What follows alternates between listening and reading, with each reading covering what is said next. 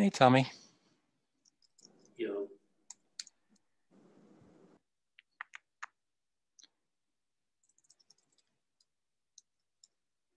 Hey, David.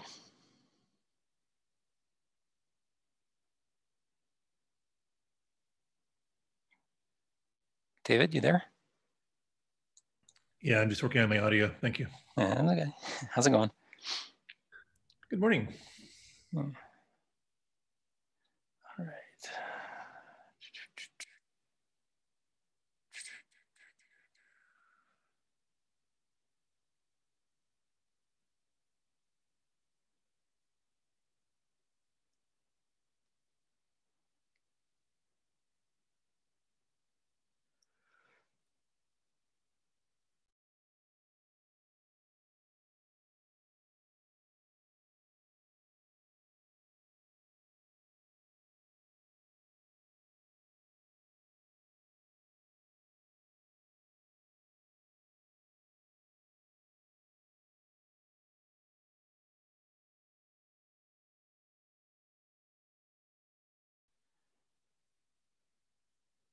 Morning, Eric.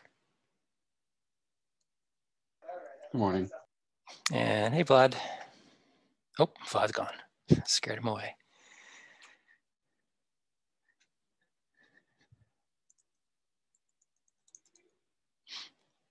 Hey, Clemens. Hello.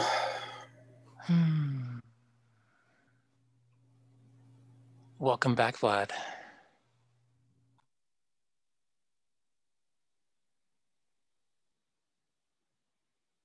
Vlad, you there? How about Ho? Are you there? Yeah, hey, Doug. Hey, hello. Hey, Doug. This is Vlad. Sorry, I'm fighting my laptop. That's okay. Glad you can join us again. We missed you there for a while.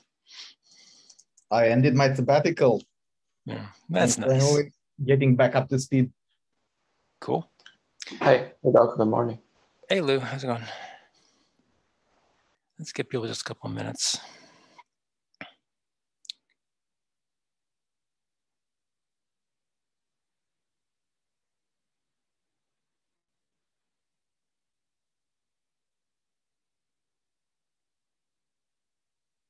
Eric, can you refresh my memory? You were pushing back on something being required for the manager. Was it source or type or both?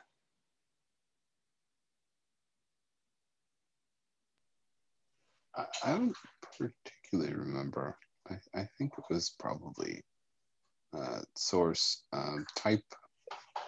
I think would fit into similar things, but I don't have a terribly strong opinion. No, that's okay. I just wanted to make sure I was remembering which one it was. Okay, well, we'll get back to there. All right, somebody went flying by. Oh, somebody just left.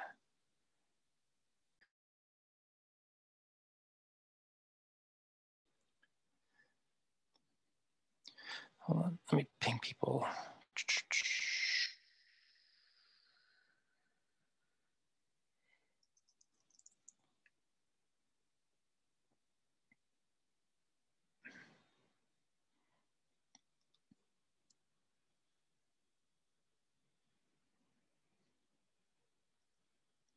All right, it's 3 after. Why don't we go ahead and get started? Before we do that though, we've been kind of just walking through this sample scenario with GitHub. And I want people to understand that this is just one that I threw together. If you guys have other samples or walkthrough exercises that you want to walk through, please speak up or feel free to add it to the doc or create your own doc or something. I don't want this to be all about the thing I find interesting, right? I want there are obviously plenty of other scenarios out there, so we need more to walk through to make sure we're covering all the cases.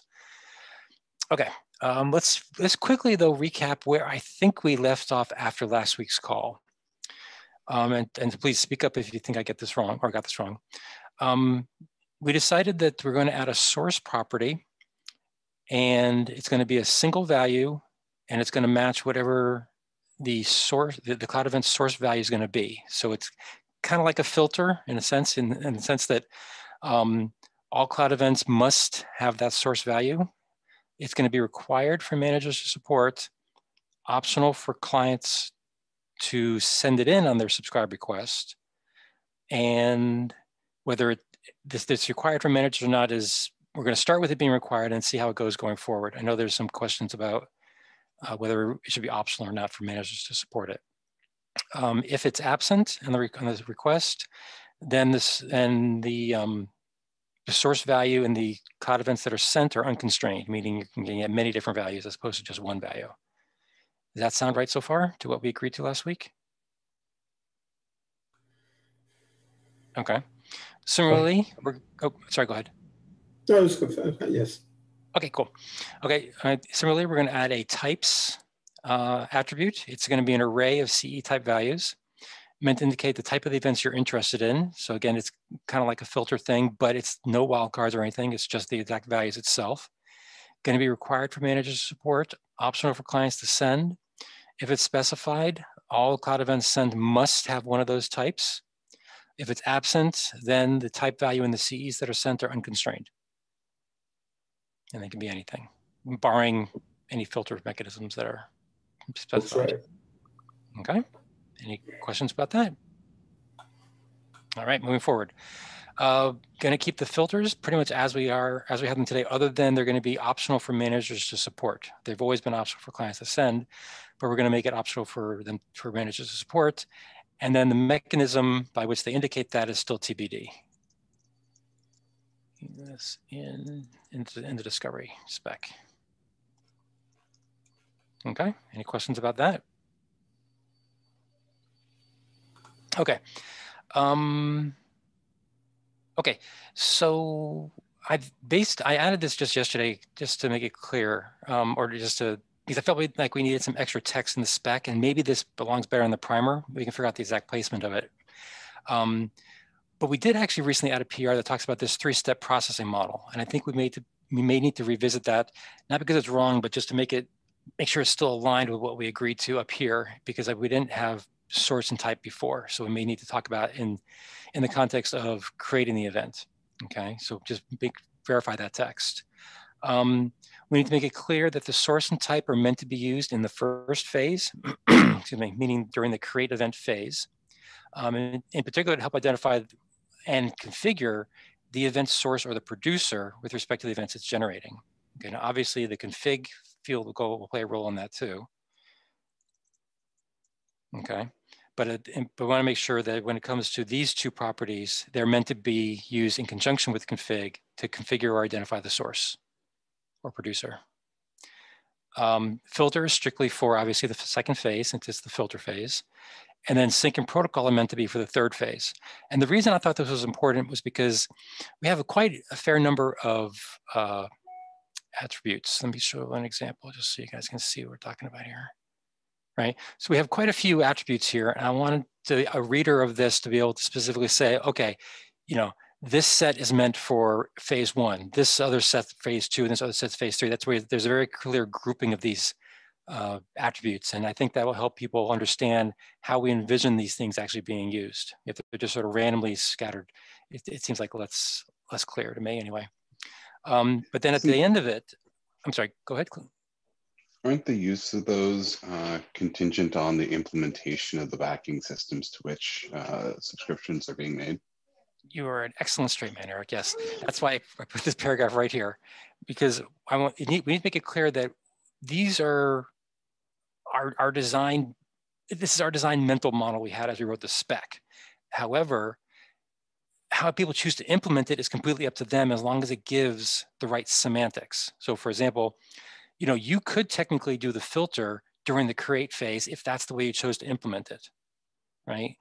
But and so we're not constraining that. It's just I wanted people to understand this is how we define the attributes in terms of how the end user kind of perceives them, and it is a little bit of guidance in terms of how we kind of think the implementation might go, but we are in no way requiring that the implementation exactly match that. It just has to, it has kind of appear that way to the end user in a sense. Does that make any sense, Eric? Does that cover what you're worried about?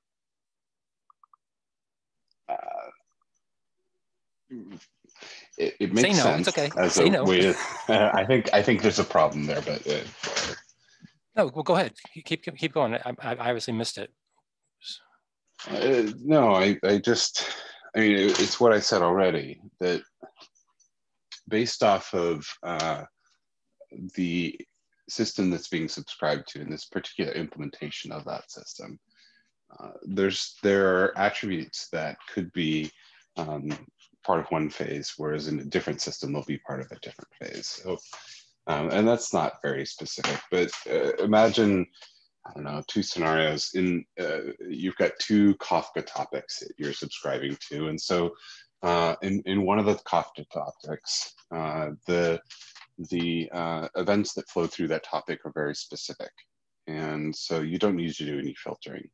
And just identifying that source and and the events in it that you're interested in, that's a static declaration of where things are going to come from. But in the pure topic, those events are sent, and then also the events that some other kind of events are sent. So there's both the static element of hooking up, and then the specific element of filtering for just the event type that you're interested in, right? So that's a case where, same technology, everything else, it's user configuration specific, whether that the what kind of type is going to be a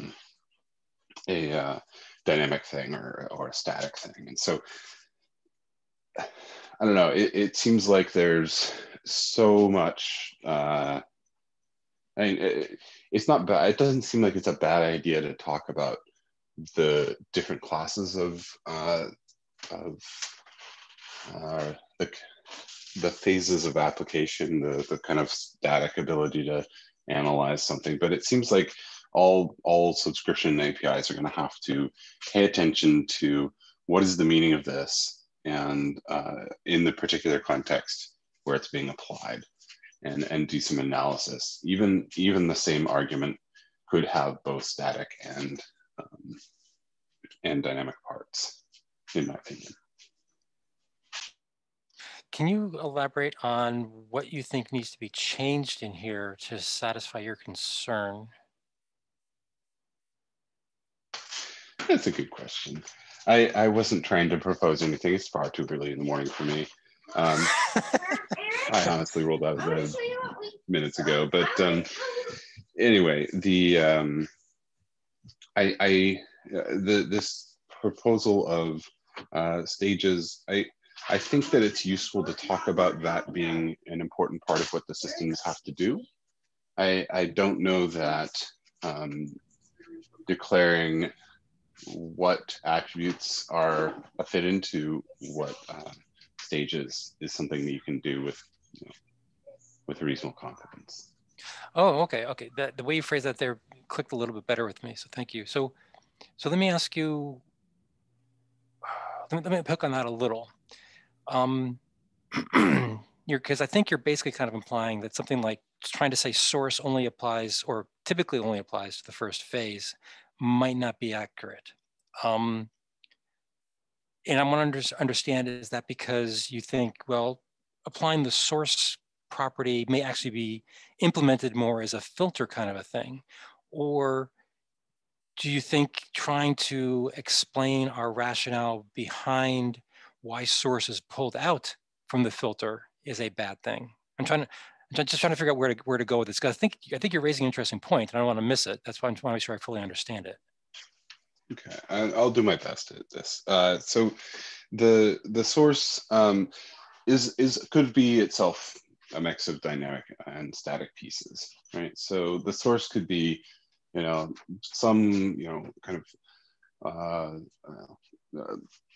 whole string of things. It kind of says, here's the actual physical component this data is going to come off of.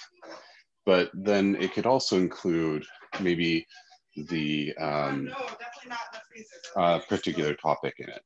And that seems like a reasonable place, right? But that topic could be something based on the implementation that's dynamic. And that maybe there's multiple topics, or maybe it's a client to a specific kind of, I don't know, product or something. retail's poisoned my brain, but so I want all the events coming from the Gucci stream, and so that source could be both the stream that contains this whole slew of transactions and events related to products for a company, and then the Gucci part of that would be a filter over that stream, and so that's I don't know. I'm really kind of I feel like I'm stretching in this particular case, but it seems like the sort of thing. Okay. Well, tell you what. Why don't we do this? Sorry, go ahead. So we have so Klaus and I, we're currently working in a parallel product integration stream together, and we want to bring some of that context here. And we actually have a scenario like this where, or might have a scenario like this. We're by no means settled on this, but effectively, there's an SAP system that wants to go and deliver something into Azure. And to do this, we need to do effectively a bulk subscription on the customer's SAP scope. And that's something like this, where so it's not and let's say Gucci is an SAP customer, which is not unlikely. So you basically you have a subscription manager which is now acting somewhere over in the SAP system, and you say everything that's being raised on behalf of that customer, send that here. That's a legit case, I think. And the way how we would prefer to model this at this point, certainly the Microsoft side of the discussion, is to say the Gucci's scope inside of that SAP system, that is effectively the root source, if you will, is the prefix. For all the other substructure that might exist in that system, and if I walk up to that source, I can go and subscribe to everything that's inside of it. But that would still say, so I would indicate in this relationship, I would go and indicate as the source the super scope, this everything that exists, all the services that exist for Gucci in SAP, and then I would not care about this type. But that would be my top level selector of how I get at all those events. And then at the second stage, then I would go and potentially filter those down. But for this particular case, I might not. But then if I subscribe into so all of that now flows from this SAP system into a event dispatch broker effectively. And there you would subscribe on that same stream, which you subscribed from the other system. And there you would now say, I only want to have events from this more specific source, which is prefixed by the original source, and maybe only this type and this type. And then I might also want to go and filter that further down to this subject prefix or subject suffix. So there's this broader subscription, which then funnels events into an event broker, where you can then go and have a second level subscription to be more fine-grained. That's one example of where source becomes effectively a scoping mechanism. Does that make sense, Eric? I think so. Okay. Well, what I was going to say before was I think rather than trying to rat hole too much on this, because this isn't really normative text in the spec, it's more like insight into our thinking process or how we expected things to be done, but it's technically non-normative. Eric, why don't we wait until we actually have a PR trying to address this particular task or item, and then we can wordsmith that to address your needs. Does that sound okay? It sounds great. Okay. Okay, cool. So I think this is where we landed after last week's call. Does that sound about right to people? Okay. Mm-hmm. So then what I did is I went back and revamped the sample subscribe message based upon what we agreed to. still has the sync, still has the protocol settings, includes the secret, so it can do signing. This is where it really starts to change. So based upon what we agreed to, the source now becomes github.com/CloudEvents/spec. And we have two types because there were two different events that I was interested in when I want to do the subscribe. I'll talk about that in a second. But I have no filters and no config because all the config are now encoded within the source. Okay. Now, this is where it got a little bit interesting. So when I subscribe using the normal browser-based model for GitHub, I can give it a issues and a push type of event. Okay. Now push is fine because that's an exact one-to-one mapping. However, the issues is interesting because GitHub through the web interface just has the notion of issues, and you get all different types of issues, right? Create versus delete, edit, that kind of stuff. However, in our adapter, we actually made the type to be com.github.issue.action, or maybe it's issues, I can't remember for sure. But anyway, the key is it's .action. Now, the question I had for the group here is our adapter wrong? Should we have not added the .action? Or does this now become an invalid, or not invalid, does this now become can we no longer use type to do this? And we have to do some sort of filtering thing if we actually do want to support, I mean, if the adapter is right, because we have no way to do prefix matching in types. No, we can't, and we shouldn't. Okay. So the question I have is, if we don't want to do prefix matching here or any kind of wildcarding, then is the adapter wrong? Is the adapter wrong? Well, the adapter is, I think the adapter has all liberties that it wants because it's an adapter. Like if there is a com GitHub, what are you referring to with com GitHub issues where you say, because are those events that they raise? So when GitHub raises an event about an issue being created or deleted, the event type is called issues or issue, one of the two. Okay. The actual action itself is another field inside of the event itself.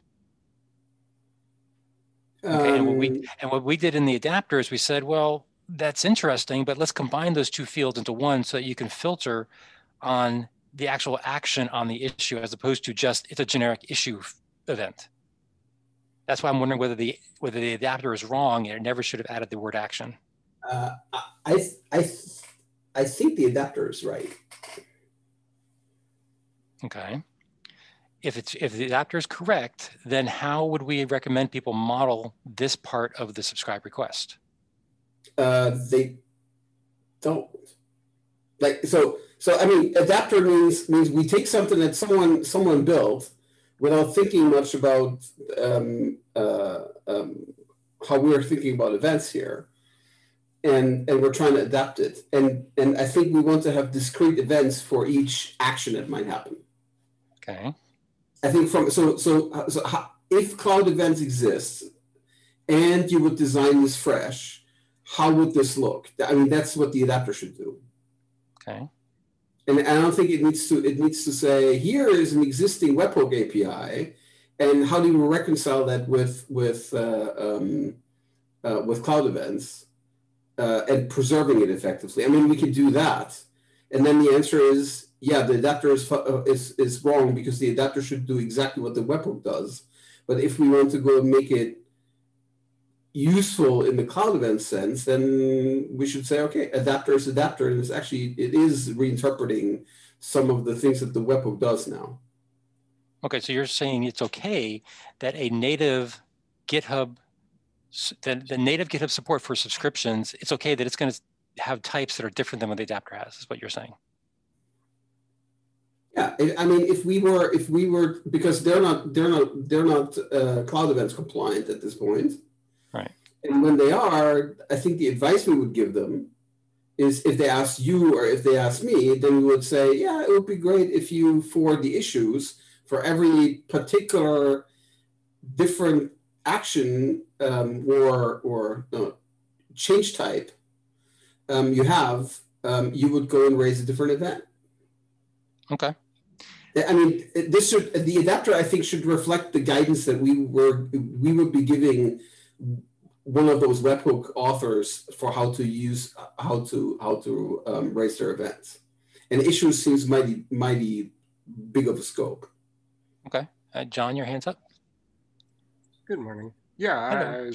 I more or less echo the same thing, right? If you look at it sort of from a Rastafarian kind of perspective, they could still offer COM GitHub issues that you have written as a fire hose, as well as the more fine-grained types or whatever, types that you're calling it, right? So it doesn't have to be a black and white, right? Relative to our spec. Okay. Okay, Remy, your hand's up. Yeah, and sorry, I had to drop last week. But so if I understand correctly, if I want, in that case, all the issues, like as it cannot prefix, I mean, I should not put any types, and then I should use the filter, because that's my only way to filter on types con.github.issues if I want only issues, event, whatever they are, creation, deletion, or updates. Okay. Is it correct? Yeah, I think you're right. I think if we keep this as is and people really, really only want the created actions, then yes, I think they have to use filters. Because no, for what? So that's because what you define is normally if it's a creation, then I will see com.github.issues.created or .create as the type, because you said it's concatenation of actions and. Well. So I agree with you. If we were rewriting GitHub from scratch, I agree, we would probably put created here, right? But this sample is trying to minimize the amount of changes in GitHub itself, meaning what do they do today? And natively, today, they only support issues. They don't support a finer grained filtering through their webhook mechanism. Okay, so then your second example, the com.github.push should be just com.github.repository, if I'm correct. Because I think the event push is on the repository type, no? No, I think there is a push event. I'm pretty sure. Push event? Okay. I'm pretty sure, no, yeah. I'll look if back. not, I'll double check. Because I came up with this by looking at their document. But if I'm wrong, I'll let you know. But yeah, you're right. If push isn't there and it's one level higher, then yes, this needs to be a repo or something like that. Yes. Okay. Okay. Okay. So does anybody disagree with that analysis? Okay, in that case, I can buy into that.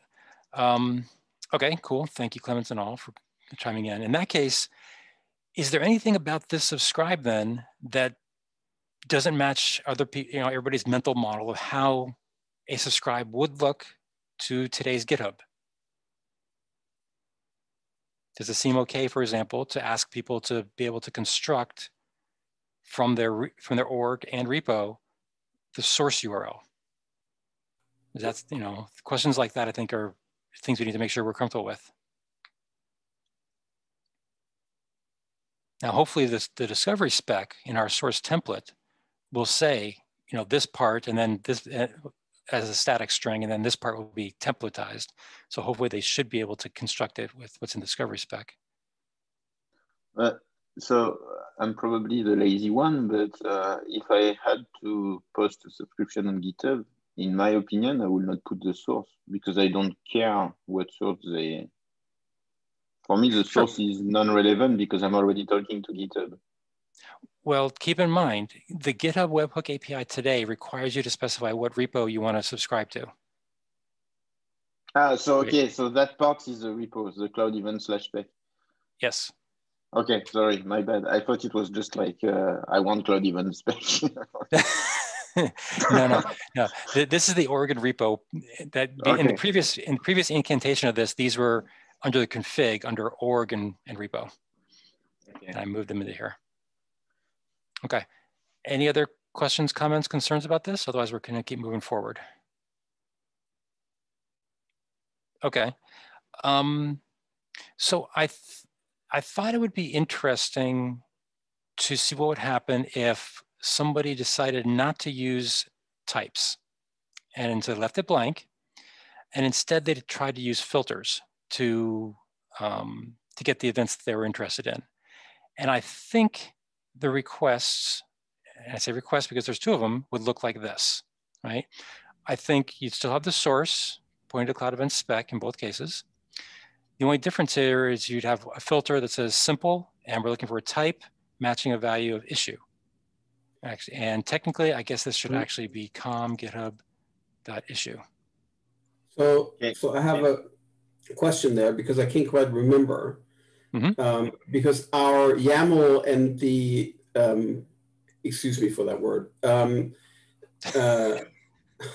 our white space sensitive specification and our written spec actually diverge on that point on how the filters are being set. So we have for dialect, I think we landed on basic instead of simple because we decided that it's not simple. Okay. I forgot that. Okay, go ahead. Yes. So that is still in the, that's in the doc as basic, but simple is in the spec. But the spec differs because we have dialect and then we have, I literally coded this up today, so that's why I have it very present in my head. We have filter dialect, and then we have conditions. Yeah, so, yeah. This is not what we have in the formal spec in the YAML. Well, it's interesting you say formal spec meaning YAML. I think of formal spec as the text. Yeah. Okay. Well. Okay. So in the YAML for whatever reason because there was some edits. When you say YAML, which YAML are you referring to? There's in the same repo there is in parallel there is a YAML specification that corresponds with this as Open API. Oh, okay. Open API. Okay, yeah, that's probably out of date. I think the spec is the more up to date thing. Let me get back to the filters here. I think this is what we've agreed to, mainly because people wanted to be able to do ands across different dialects if you support more than one dialect. Yeah, because then the question is whether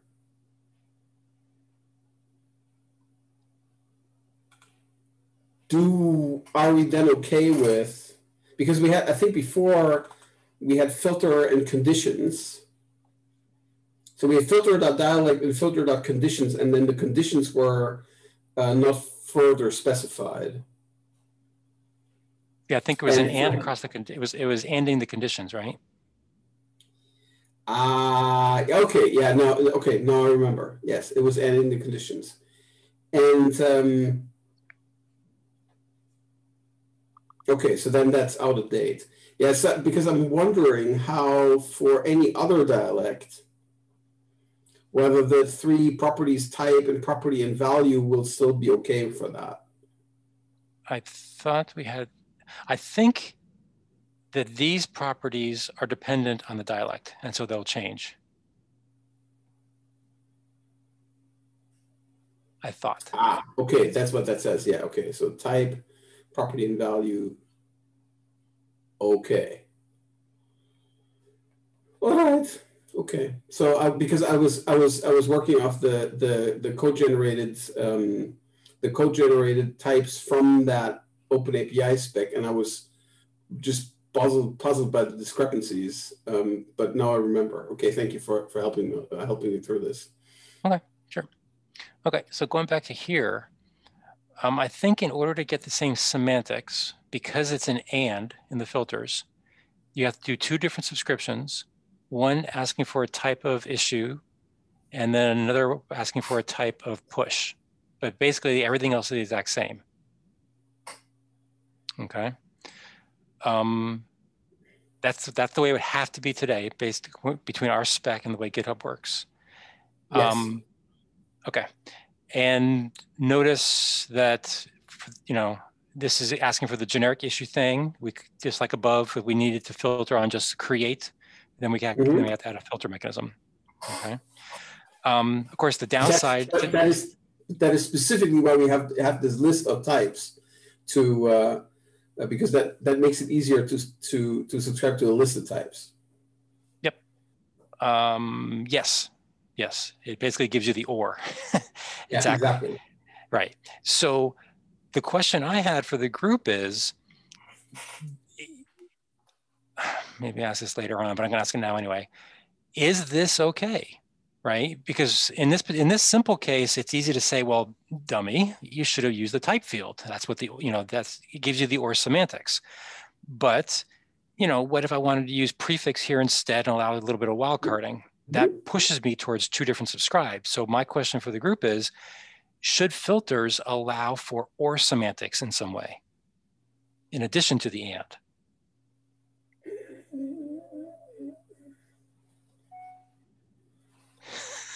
I hear your pain, Clemens. I don't have the answer, but just you have typo in the CloudEvents in source. Oh my gosh, that's what you focus on. Okay, I got it. Sorry. Does that? I don't think it changes my question, but okay. No, I'm not at all there. So if you were doing this, or if we would need this, I would prefer introducing, like, if you really need anything that is not and, I might prefer a Boolean dialect, which has an or and an and, into which you can then stuff other filters. That's why we effectively landed with ANQP, is that we were like, okay, are we going to start introducing operators in this world? Or are we simply going to go and create containers that have particular semantics? And we landed on the model where we said we're going to go make these kinds of containers. So you have effectively a filter that is an or filter that contains other filters, and that yields true if any of the contained filters yield true. And then there's an and filter that yields true when all of the internal filters yield true. And then we also made a not filter, of course. And then you can go and put them all into an and they will yield the right thing. So this would effectively be another level of this, and that seemed simpler to us to evaluate than starting to introduce a notion of operators. Interesting. So just to be clear, did you have two separate dialects, one for and or, and then another one for not, or was it all one, or was it actually three? All one. It's all in one. We have logical, I think I call them logical filters, or they're called them Boolean filters. I forget. Where's my file? Like maybe Boolean's better. That's for and. I can tell you in a moment. I just need to go and find the damn spec. That's okay. We can figure out the word later. I guess so you did that all in one, which is fine. If we went down that path, would it make sense to even remove the and semantics from this so that it's not an array anymore? It's not an array anymore. It's just a singleton, or is and? We made it different. We call those grouping filters. Grouping? Is that what you said? We call them grouping filter expressions to make clear that they group filters. And then there's an all, an any, and a not.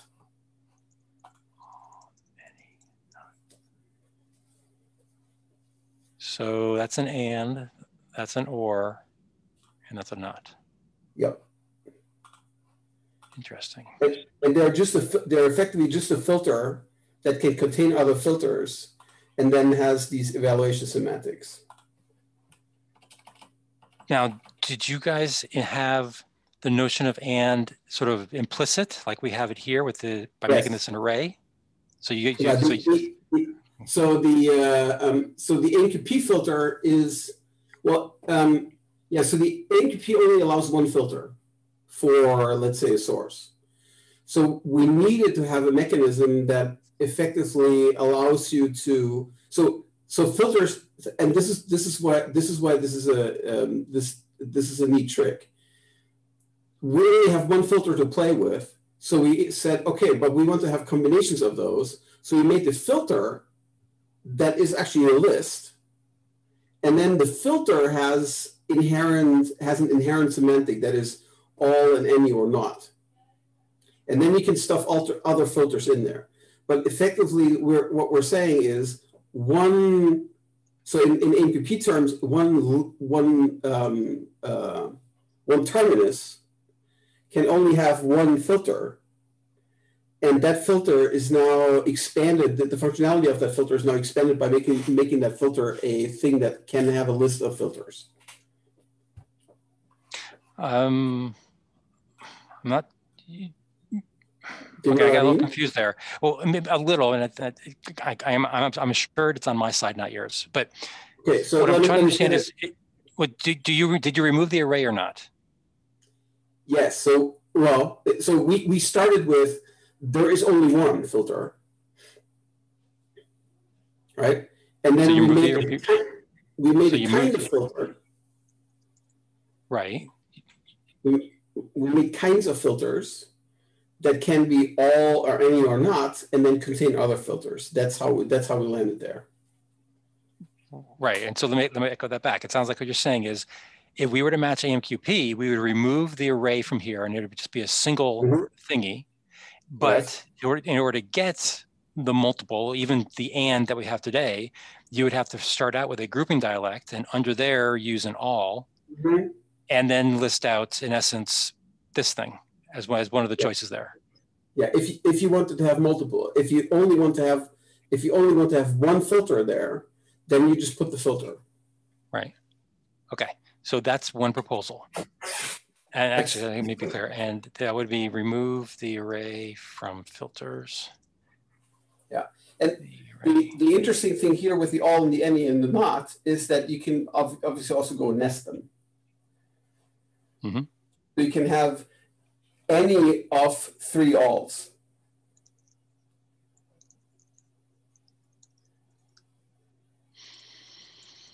Yep. Where you can now, and then you can go and build very interestingly complicated expressions by simply having these kinds of lists nested. And this also fits with, and from a semantic perspective, interestingly enough, that also fits with, and that is coincidence, because I didn't look at OpenAPI or JSON schema, so I know it's not the flow in that direction. Is that you have the notion of any and all is also in JSON schema, and from there has also bled into OpenAPI. So if you look in JSON schema, for how you define a type and what's permitted in there, you have a choice of one of or all of and any of, which basically gives you like duck type options for how the type might look like. So that's kind of similar. So it's also, they're not choosing and or in those constructs, but they have these all and any, and then one option. And one is effectively just all with one inside of it. Okay. All right, so let's pause there for a sec. What do other people think about that choice?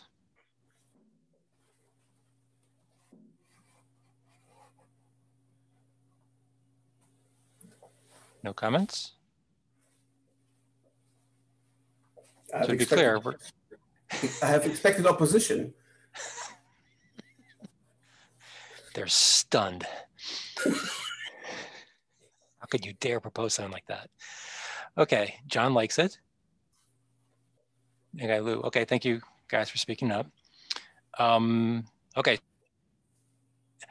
I like, I do think we need some kind of OR mechanism personally, and I think a grouping dialect makes a lot of sense to me. And if we introduce that, I then like the idea of removing the array, because I don't like treating and as special, right? So I like the direction you guys took with all that. So this has a lot of appeal to me, at least initially. So I like it as well. And Ryan, did you want to chime in here? Yeah, I'll speak up because I think this is something we talked about when we took a first stab at this last year. Yeah, this always felt weird to me. It just the implicit semantics of the array. So I'm +1. All right, cool. Thank you for speaking up. Anybody else want to chime in? All right. In that case, not hearing any objection, let's work with that as a decision and see how that looks. So let me just go up here. Whoop, what the heck did I do? I'll work on adding to the list up top of what we agreed to later. Okay, so oops, let me just make it bold. Okay, so let's go with this. Okay, we'll see how that looks. So that would combine these two into one subscription, which removes that concern I had. Okay, now just for fun, I decided what would it look like if we actually use this mythical SQL query language? Oh, Manuel asking, do we need one of? Do we? Okay, so just the question is, and if I remember correctly, Manuel, correct me if I'm wrong here, that one of means exactly one of the nested expressions matches. Not so if 2 match, it doesn't work. 0 match doesn't work. It has to be exactly 1. Yeah, that would swing with what JSON schema does. Correct.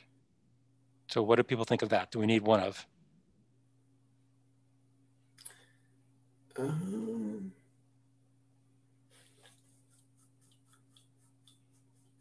I have no reason to say yes or no. I don't either. So Manuel, since you mentioned that, were you just saying that for just completeness or because you actually think it's going to be useful? Yeah, I think Clemens mentioned something that it can be substituted with a combination of something else, but I didn't get it. I'm still thinking hard about this. It's possible that I'm wrong, and so yeah, one of might be useful addition. Okay, but it applies in a stream of events or a subscription. Oh, sorry, say that again? Yeah, still, yeah. So still, if I think there could be a useful example. So. Okay. Any objection to adding one of? Oh man, John. Yes, let's add XOR. Yeah, this is exactly where you're breaking into jail. It's like one of those. It's like one of is. I can see how you need this in schema, where you are literally, especially in something like JSON, where kind of everything is duck typed, and then you really need to go land on exactly one type, looking at alternatives. For filtering, not so sure. I know that. I'm leaning a little bit more towards. I want to understand the use case better because filtering down to just exactly one event type. I'm trying to understand why you'd need that as a filter. But I'm okay with adding it if people think it may be useful, and we could always remove it later. But it applies the other ones seem more obvious fields. It's not just type, right? It's not just type. So it applies to different fields of a cloud event. And I could want for stream of cloud events where either one of the filters I'm applying is true. Okay. You twisted my arm enough that I'll buy into that.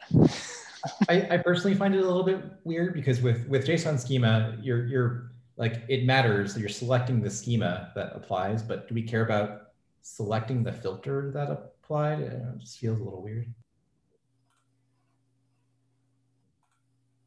Manuel or anybody else want to comment on that? Just simply, so an example where I filter for type and subject, they're both basic filters nested inside this new grouping dialect.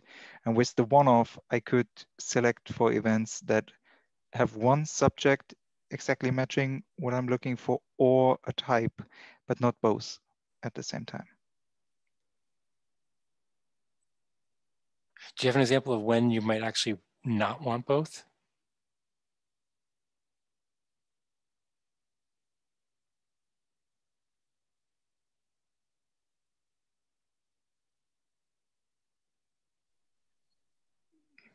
And well,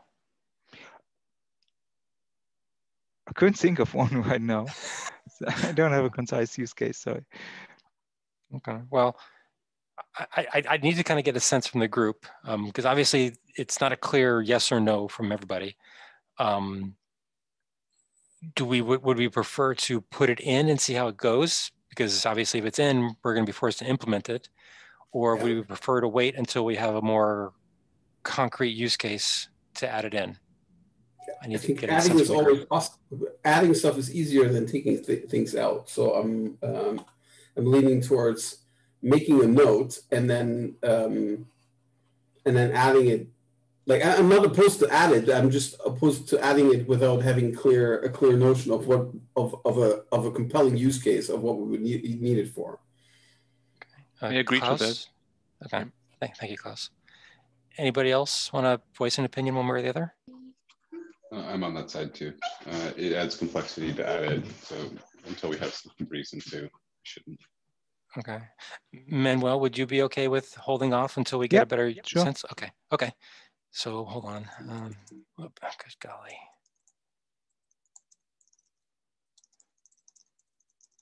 Okay, cool. Thank you. All right. Moving forward then, just for fun, I decided to see what it would look like if we actually use the mythical SQL dialect that we've been talking about.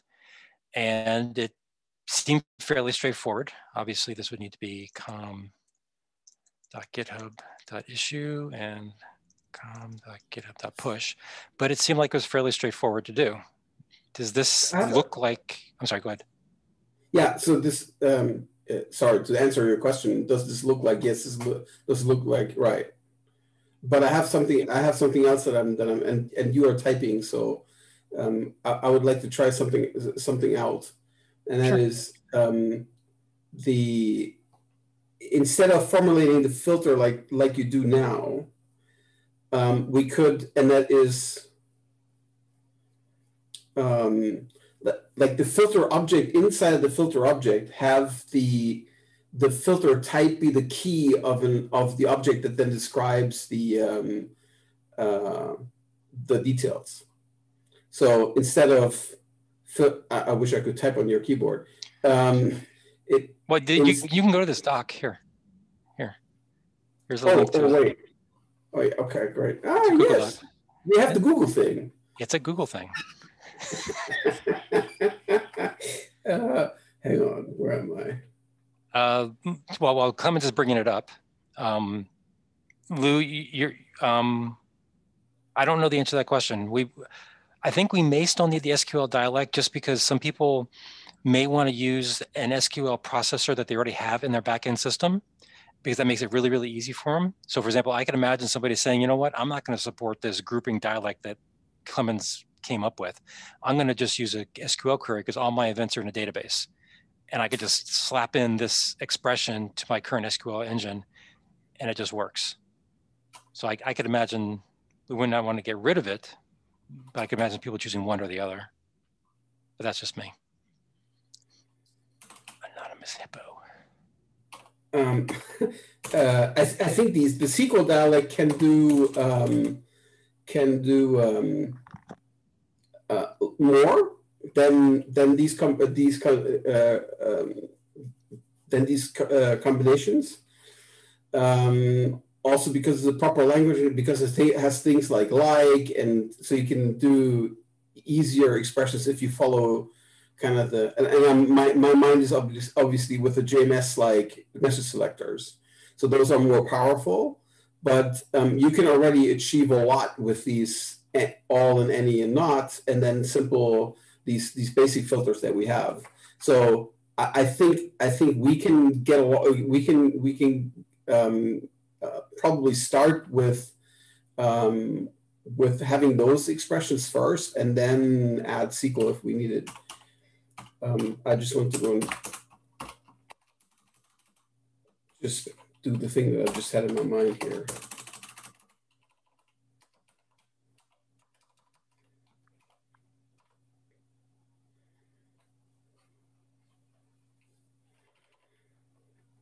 Which would then,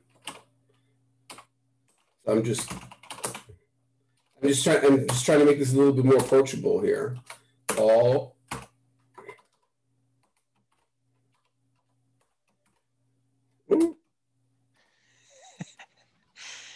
It's always fun watching other people type. Yeah, especially if they're very bad at it. I have not learned that in this entire career. Where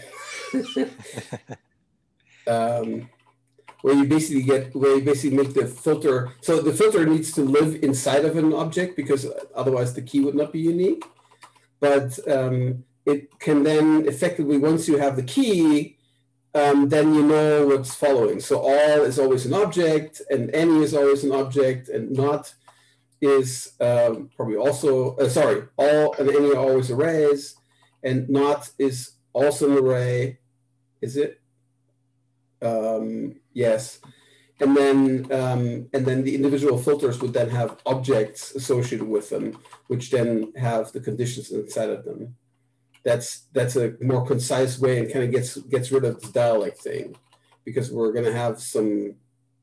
Now we're going to have basic, and if we have basic and SQL and then whatever logic, then that becomes a little like this makes it more compact. Okay, so you're talking about just a syntactical thing right now. Yeah, this is just me, just thinking aloud and not necessarily around SQL, but I'm just using that as an example. Okay. That might be stomping onto people's feelings on how JSON ought to be looking like.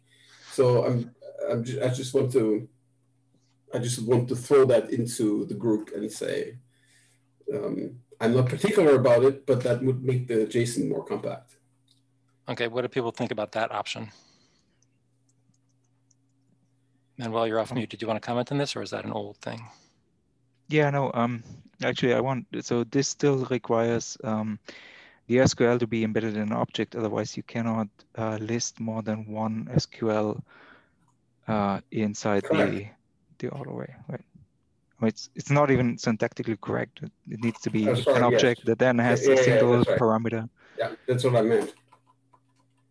Yeah, ignoring typos. I think Clement's point is, let's get rid of the dialect thingy here, and just make this the field name or property name or the object name, whatever it's called. I mean, it's this is just sugar. Yeah. But I had that. I just wanted to put that up there and say, this then kind of more. I think JSON schema doesn't it do that? Do it like that?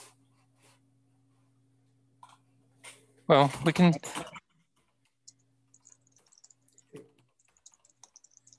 So let me ask this while we're thinking about this. So what do people think? Is this stuff in pink or whatever color that is this a direction people would like to consider? I'm not saying definitely go with it, but if we think it's an interesting option, after today's phone call and I write up again what we've agreed to, I can list this as another alternative to this a little more verbose syntax that people can see it in action and play with it. I guess my question is, does anybody violently object to this as a consideration? Not agreeing to it, just something to consider. Sure. Because I agree with you, Clemens. I'm waiting for Scott to show up on the call. I could imagine Scott barfing all over this. So JSON schema actually does it like that. I just need to go and find the right. I just need to find the reference. Hang on. Okay. Anybody want to chime in terms of whether this is something worthy of consideration or it's just completely insane?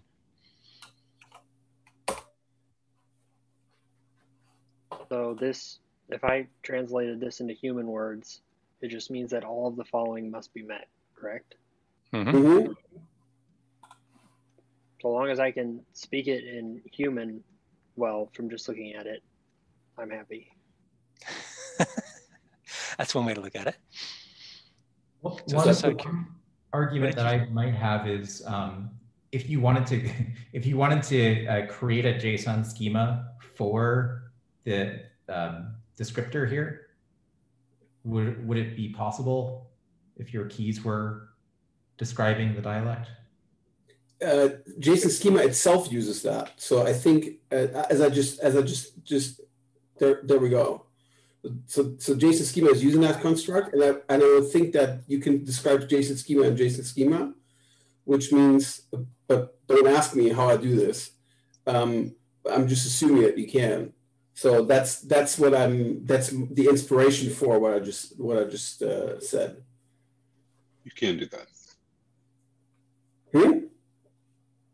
You can validate JSON schema with JSON schema. Yeah, that's what I was assuming. I would have those folks now are up to version 7 now, oodling on this. So I would have expected that they can. And of course, we have the ever popular one of, yeah. Yes, that's where that comes from. Right. I mean, and then whether we use the off or not, then is also the question. But I think that's a very attractive model of just combining these things, and we can go and use the same thing for filters. And I think the syntax is also okay. Okay. Anybody else want to chime in on whether we should consider this or not? Otherwise, we're probably going to list it as an alternative and then review it again next week. Okay. Thank you, Clemens. From a straight syntax perspective, it definitely is more concise, and I like that. Just whether people can actually program to it, because I know a lot of people like tooling and stuff, and I don't know whether tooling can handle that gracefully.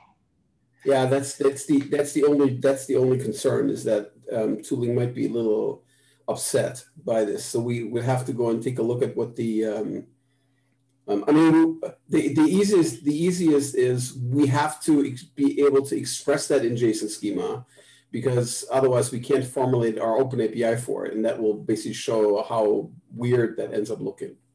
Right. So I can volunteer to go and try to define that.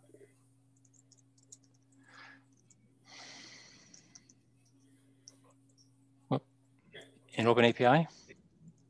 Yeah, because I have to futz with the Open API anyways, because I'm literally coding to it right now for our interop effort, and so therefore our Open API spec in the repo is outdated, so I have to go and update that. So I would go and make a version that uses that. All right. Cool. So I'm gonna. So let me make it concrete. I'm going to commit to update the Open API spec to what we agree here, including that as an alternative notation. Oh, okay. I like that you'll commit to it. Okay, good. And update. Oh, you made it in all caps. Well, great. Well, yeah, you've committed other things in the past, and I'm still waiting for those. So we'll see. Okay. Good. All right. Yeah. Okay. Let's go back. Okay. So this is actually a good stopping point. I do have more in the doc, but since it's time for our regular phone call, let's go back over to here. And Christoph, I got you. Thank you. Just roll call before we go back to the other things. Let's see. Andreas? No, Andreas dropped. Gail? No. John Laswell, are you there? Yep. All right. Lucas? Frank? Yep, here. All right, Christoph, I got Ginger. Yes, sir. Yep, Jesse. Here. And Lance. Hello. Hello. And the other Lucas. Yeah, I said yes for the other one. Oh. Sorry, I didn't realize it was two. That's okay. All right, Matt Hunt, are you there? Yeah.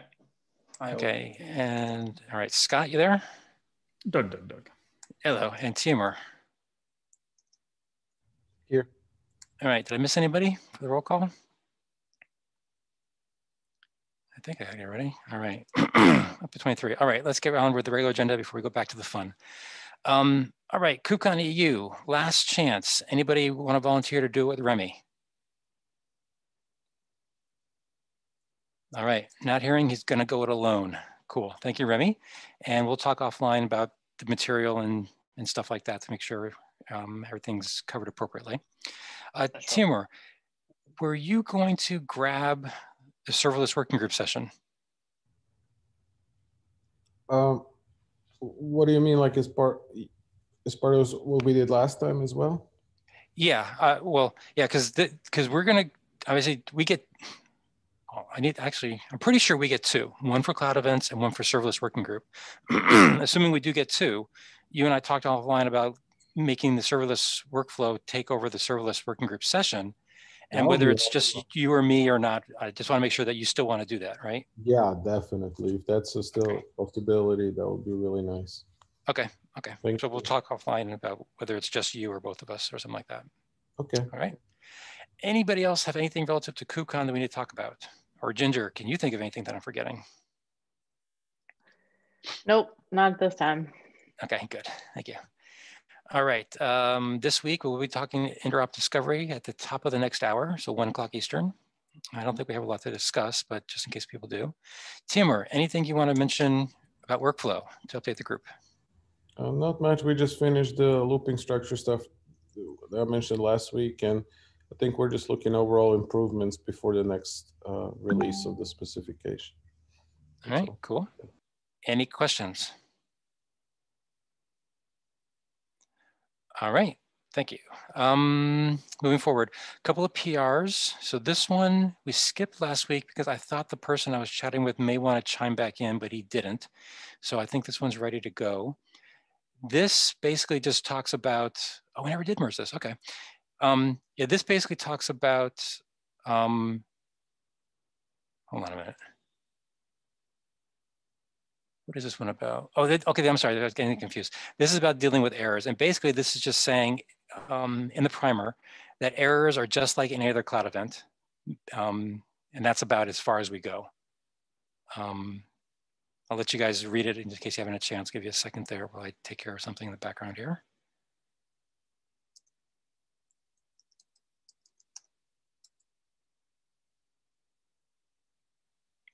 All right, and then down here, it was just syntactical cleanup more than anything else. Again, this is in the primer, so it's non-normative. Any questions or comments, concerns about this text? Oh, I did also add, I think 2 weeks ago, this second paragraph based upon that person's question about the adapters and stuff and how they relate to all this. Okay, any objection to approving? Okay, thank you all. All right, next. Technically, this was open today, and if we like it, I'll wait until the end of the week to merge it. But last time we talked about, I'm sorry, during the last design session, somebody, and it may have been Klaus, I can't remember, noticed that source template was missing in the discovery spec in the pseudo schema section. So this is just an example of, in pseudo schema, what the subscribe looks like. I'm sorry, what the discovery looks like, or discovery service looks like. So I just added it in there. It doesn't actually change anything in the spec, just adding to the pseudo schema. I just reordered these. URL in the spec itself actually appears after name. So I moved it down. Same thing here, URL comes after it in terms of the definition. So I just wanted them to be the same. And then I just removed some tabs here. So really this is the only real change that's not syntactical. I just added this to the pseudo schema. Any objection with that? And if everybody's okay with it, I'll wait until end of the week to merge it, and I'll let people know they have that much time to review it, but it's just a syntactical thing. Any questions, concerns? All right, cool. So wait till the end of the week. All right, cool, thank you. Hey, Slinky, is there anything you want to talk about relative to the query expression language? Waiting for feedback. Okay. Did anybody get a chance to review it or have any comments on it?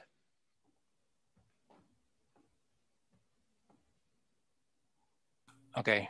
I'm going to interpret that as not that we're not interested in it, but rather everybody's busy and that we should just defer this until people have a little more time. Is that fair? Does that concur or match up with everybody else's thinking? Yes. Okay. I have to look at it in where I'm at. So I will. Okay. So please, everybody, when you get a chance to review that. All right. Now, what I wanted to do, I'm sorry, are there other PRs that need addressing? I believe these 4 down here are still waiting for updates. I did not notice any updates go through. And I can't remember for sure who owns them, other than I know for a fact, Clemens at least owns one, Lance owns one, and then Clemens, you have a to-do on one that you don't own, but you promised some updates or proposal related to it. I can't remember who else is involved, but I know at least you two are involved. So you're being nagged. Is that right? Yes. Okay. Nag taken. Nag taken. Excellent. Okay. Anything, before I jump into these issues, I just want to see if we can get out of our backlog. Any other PRs or issues people want to bring up? Okay, let's do this. I don't see Jem on the call. Okay, so somebody noticed that there's a problem with the proto-spec, in particular with relative to the Vanity Go package stuff. I know nothing about this stuff, Netify or the protobuf stuff. Is there somebody who can take an action to actually create a PR to address this?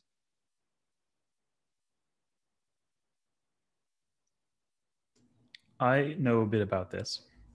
Would you be willing to, okay, would you be willing to take the action to do it? Sure, yeah, assign me. And cool. Sorry, I never saw that. My GitHub events are a trash fire. That's fine. Thank you very much. I appreciate that. Can you actually do the assigning at the top? Let's and then it shows up a little more prominently for me. Oh, there we go. Perfect. Yes. Thanks. Cool. All right. Thank you, Scott. Appreciate that. All right. This one. So this person is complaining, saying, geez, it's annoying that we don't allow dashes. And I think he actually talks about underscores too. Yeah. In our attribute names. And he wants to know if we can extend it. Here, I'll let you guys actually read this.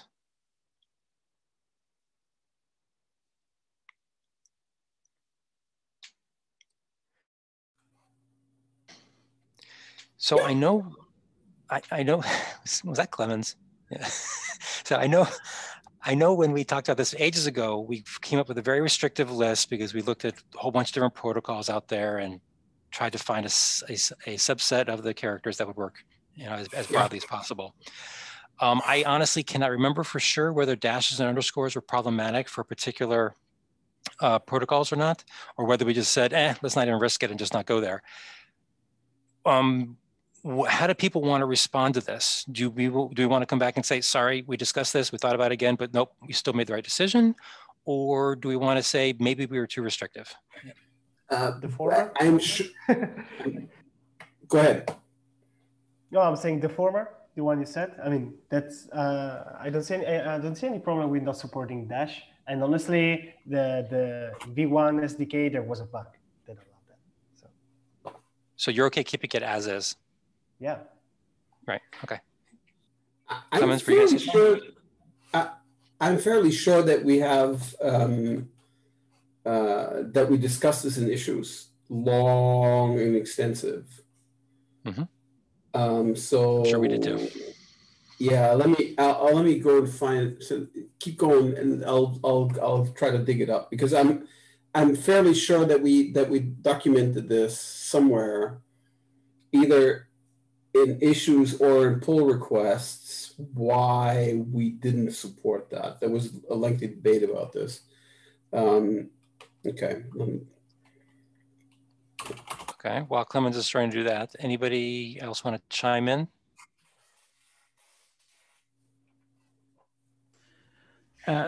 I seem to remember that we didn't want to support it after we made the change in 0.3 because we didn't want to conflict with the 0.1 and 0.2 specs.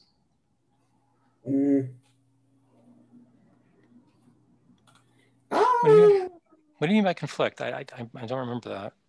Well, because the dashes turned into substructures inside of the extensions. So they're basically pathing elements. And so I remember something like this too, yes. Yeah, so when we removed the ability to make extensions that created subdirectories in the JSON structure. We limited the character set to just, be flat extensions. But maybe it's okay. We could loosen it now because we don't necessarily support the 0.1 and 0.2 specs. So you mean because we got rid of bags, dashes are no longer a problem? Or nesting, I should say. That's my thinking. Yeah. Interesting. Yeah, there's so dashes are a problem because dashes are not allowed in language mappings. So they cause problems. So they turn into something else. Sometimes the underscore character, which is different. And then they become confusing because then, what are you going to do with the underscore character? Does it stay an underscore character or does it become a dash? And then underscore is not allowed in other constructs.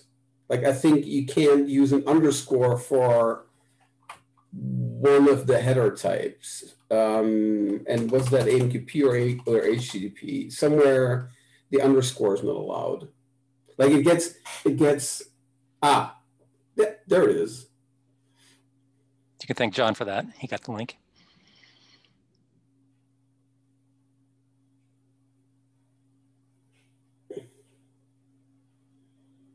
Yeah, that's the nesting thing. Yeah.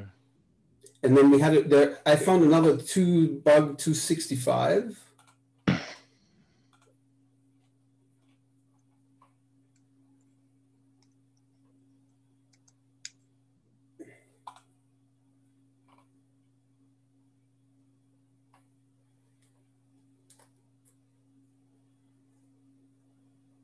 So I can blame Christoph. Mm-hmm.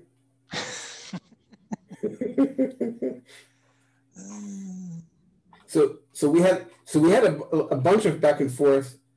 There's 287 that is being linked. Technical motivations for keeping extension attributes minimal.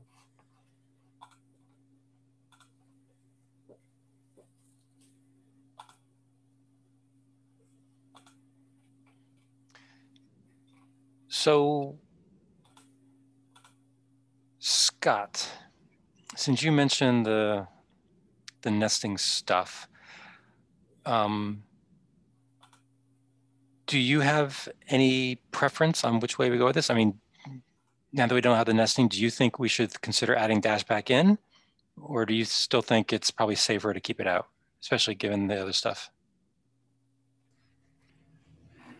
Well, if it can't map to the other protocols, I'm a little nervous about it because it's yet another way that it's not actually lossless transporting stuff between different protocols. Right. Okay. So let's do this. Does anybody on the call believe that we should consider opening this back up?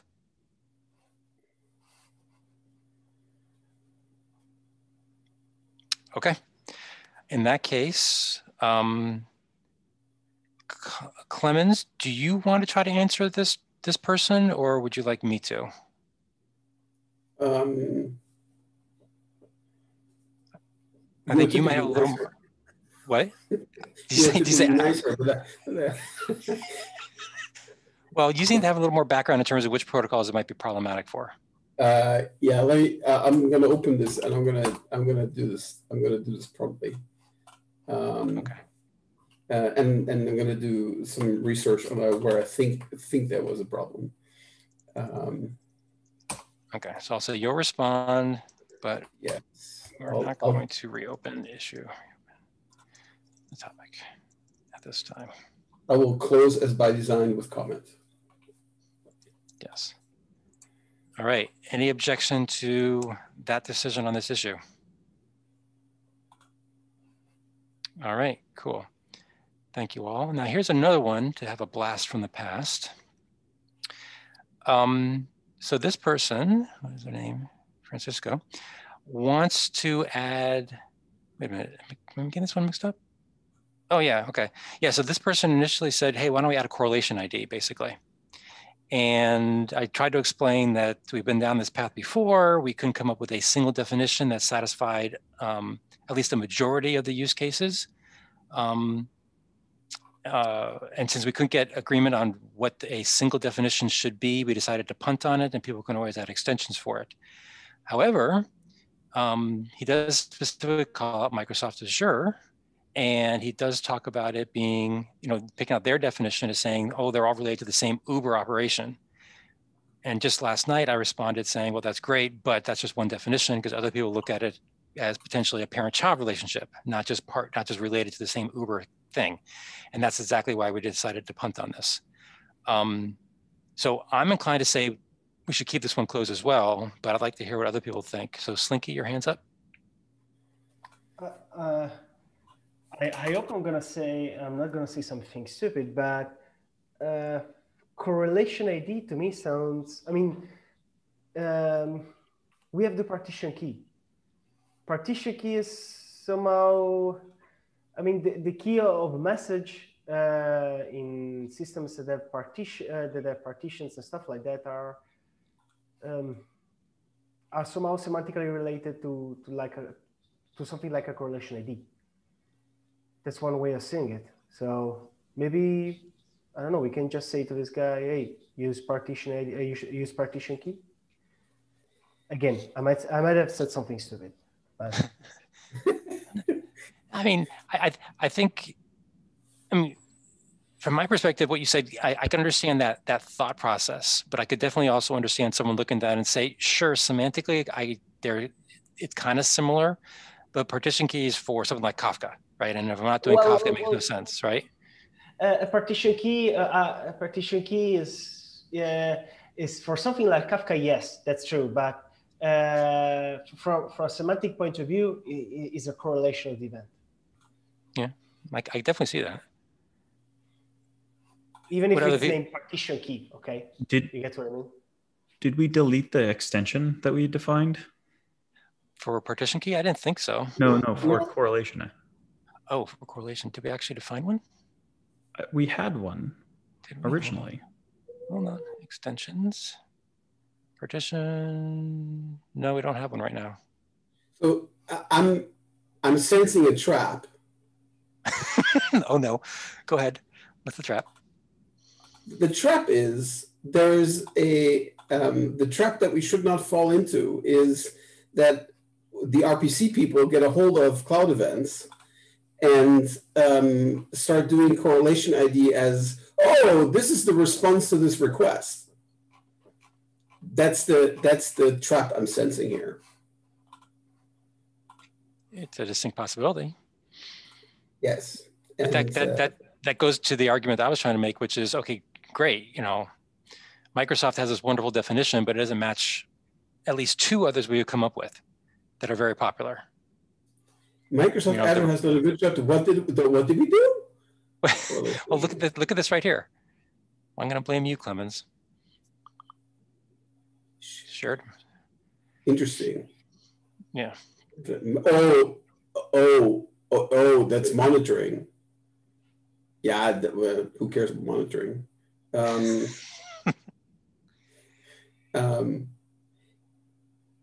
That is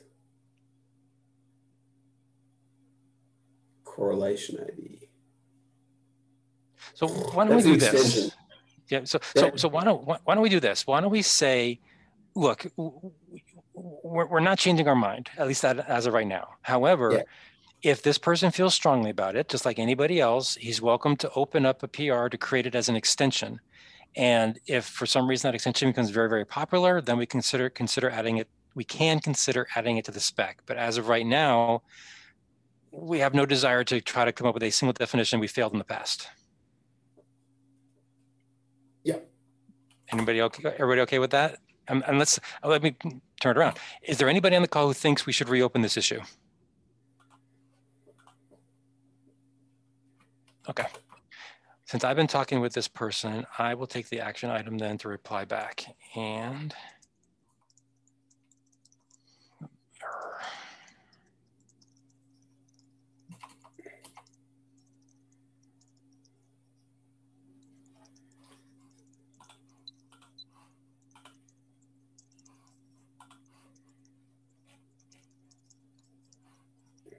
Okay. Sound okay with everybody? All right, cool. In that case, next on the agenda is to go back to our deep dive design session. But first, let me ask, are there any other topics people would like to bring up on the call for the main agenda, or main call? Okay, in that case, let me just do final roll call for the folks who may end up vanishing, since we're going to jump back to the deep dive. The other Doug, are you there? Yes. All right, cool. And Matt, are you there? Yes. Oh, Yes. Okay, cool. Did I miss anybody else for the roll call? Christian's here. Oh, Christian. Thank you. Anybody You might else? have already heard me, but I'm also here, Klaus. Yeah, I got you somewhere in here, didn't I? Oh no, did I forget to write you down? I could No, have sworn. Oh, there you are. It's just not the mark already. There you go. Gotcha. I'm sorry. Okay, did I miss anybody? Yeah, I couldn't find myself on the list. Oh, Manuel, you're right. I forgot you. Yes. Thank you very much. All right, anybody else? All right, in that case, if you do not care about the deep dive design or you don't care about the discovery interop, you are free to go, and thank you all for joining. Otherwise, we're going to switch back to the deep dive design discussion. All right, thank you everybody for joining. All right, so let's see, where were we? That one, that one, that one. Okay, get rid of you. All right, back to the design. Okay, so we already talked about doing an OR. So we talked about creating another dialect. Oh, okay, just for those who joined late, just to bring you up to speed. One of the things we talked about was whether, where was it? Okay, whether we wanted to support an OR in the filter expression, right? Because before today's call, filters was basically a list of expression thingies, or whatever these things are called. And there's an implicit and because it's an array. And we had some discussion and we decided, well, let's make it a singleton instead of an array. But however, add a grouping dialect so that you can then add in whatever semantics you want, basically an and, or, and a not. And this allows for nesting of these filters as well, to give you whatever kind of complicated things you want to do. But that means the bare minimum that people might choose to support would just be, if they just support just basic, it's no ands, no ors, just a simple string matching type thing. Okay, so that's how we're going to get ors into the filter expressions, is through this grouping dialect. And then the open question was, okay, we got an and, an or, and a not. Should we do an exact one kind of thing, or a one of thing? And we decided as of right now to not include it, but to revisit it later if people can come up with a really good use case for why we want it. Okay. The other thing I want to bring forward is, as we had that discussion, Clemens, as we got into this SQL example, just because I wanted to see what it would look like if we actually used the mythical SQL proposal that Slinky was working on, and what it would look like. And it, it's a fairly nice, compact thing, pretty cool. However, Clemens said, well, what if we, from a syntax perspective, change it so that instead of being as verbose as we are, what if it looked like this, where the dialect type is actually sort of the name of the object itself, or the key instead. And that's following a similar pattern we've been seeing in JSON schema, where you get stuff like this. Okay. For those folks who weren't on the previous part of the call, any questions about that? I think those are the big things that we talked about. All right, moving forward then. Let's see, where were we? Okay, so one of the things I wanted to ask about is filters right now are basically defined as conceptually filtering over a stream of events that are coming from the event producer, right? It's that phase 2 that we talked about, where phase 1 is creating the event, phase 2 is filtering the events, and then phase 3 is sending. So phase 2, as we currently have it sort of as a mental model, is strictly filtering over this stream, which means you can only filter on the properties that appear in each event as it's going to appear on the wire. Okay, so I started wondering, especially during the previous incantation of this GitHub example of, well, what if I don't want to filter on something that appears on the wire? What if I want to filter on some attribute that's known to the event producer, but is not actually manifested on the wire itself? Should filters be allowed to actually include things that are not in the event itself? Okay. And that's the gist of sort of my question for the group here. Before I state my opinion, I wanted to sort of stop there and see if that makes any sense and see if there are any opinions on that.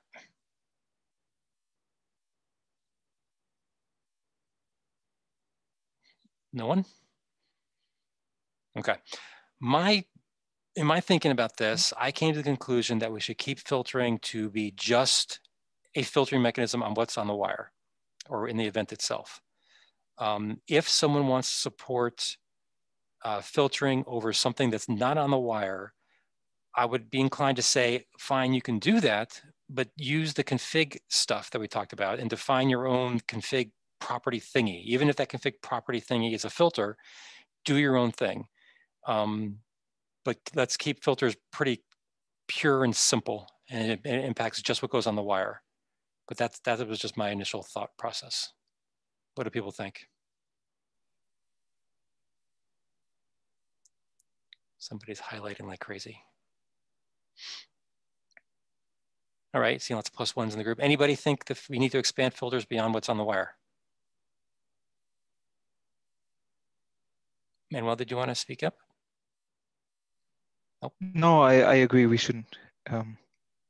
Because it's the producing stage. It's maybe that's the problem with the word filtering. It comes on the subscription on the message stream. So it can only apply to messages, in my opinion. Right, okay, cool. All right, I just wanted to make sure we thought about that. Okay, so this isn't actually trying to get to any kind of decision other than, as I was thinking about this last night, I thought, well, what happens if someone actually doesn't want to specify source or type and they want to try to specify the entire GitHub subscription that we've been playing with using just filters, okay? And what I decided to do is say, okay, well, what if I choose to write it as, well, here's my normal filter. I want just these two types of events. But instead of specifying the event source, I'm going to specify it where there's a property called owner and repo. Actually, this isn't going to work because we just agreed we can't filter on things outside the message. If you could specify, if you could filter on things outside the message, this is how I was going to say someone could do it. But since we just killed the idea, never mind. This isn't worth even discussing anymore. So I apologize. Okay, next topic that I had. Oh, wait a minute, Eric, what are you saying here? No. So source and type are filterable because they appear on the wire. Does that answer your question, Eric? Yeah, that's good. Okay, good. Okay, so this question I have here was actually driven, I think it may have been Clemens last week, who either asked about it or thought about, well, how do you know which event is related to which subscription? And I was wondering whether we should consider adding a formal CloudEvent extension, meaning it's an extension, not in the spec, called subscription ID.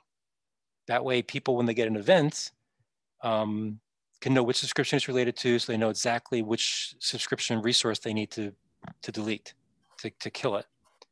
And we would, if we did this, I would say that we should make it a should for the subscription manager to include it in the event sent. I would love to make it a must, but I'm not sure we can. That's why I was thinking of making it a should. But what do people think?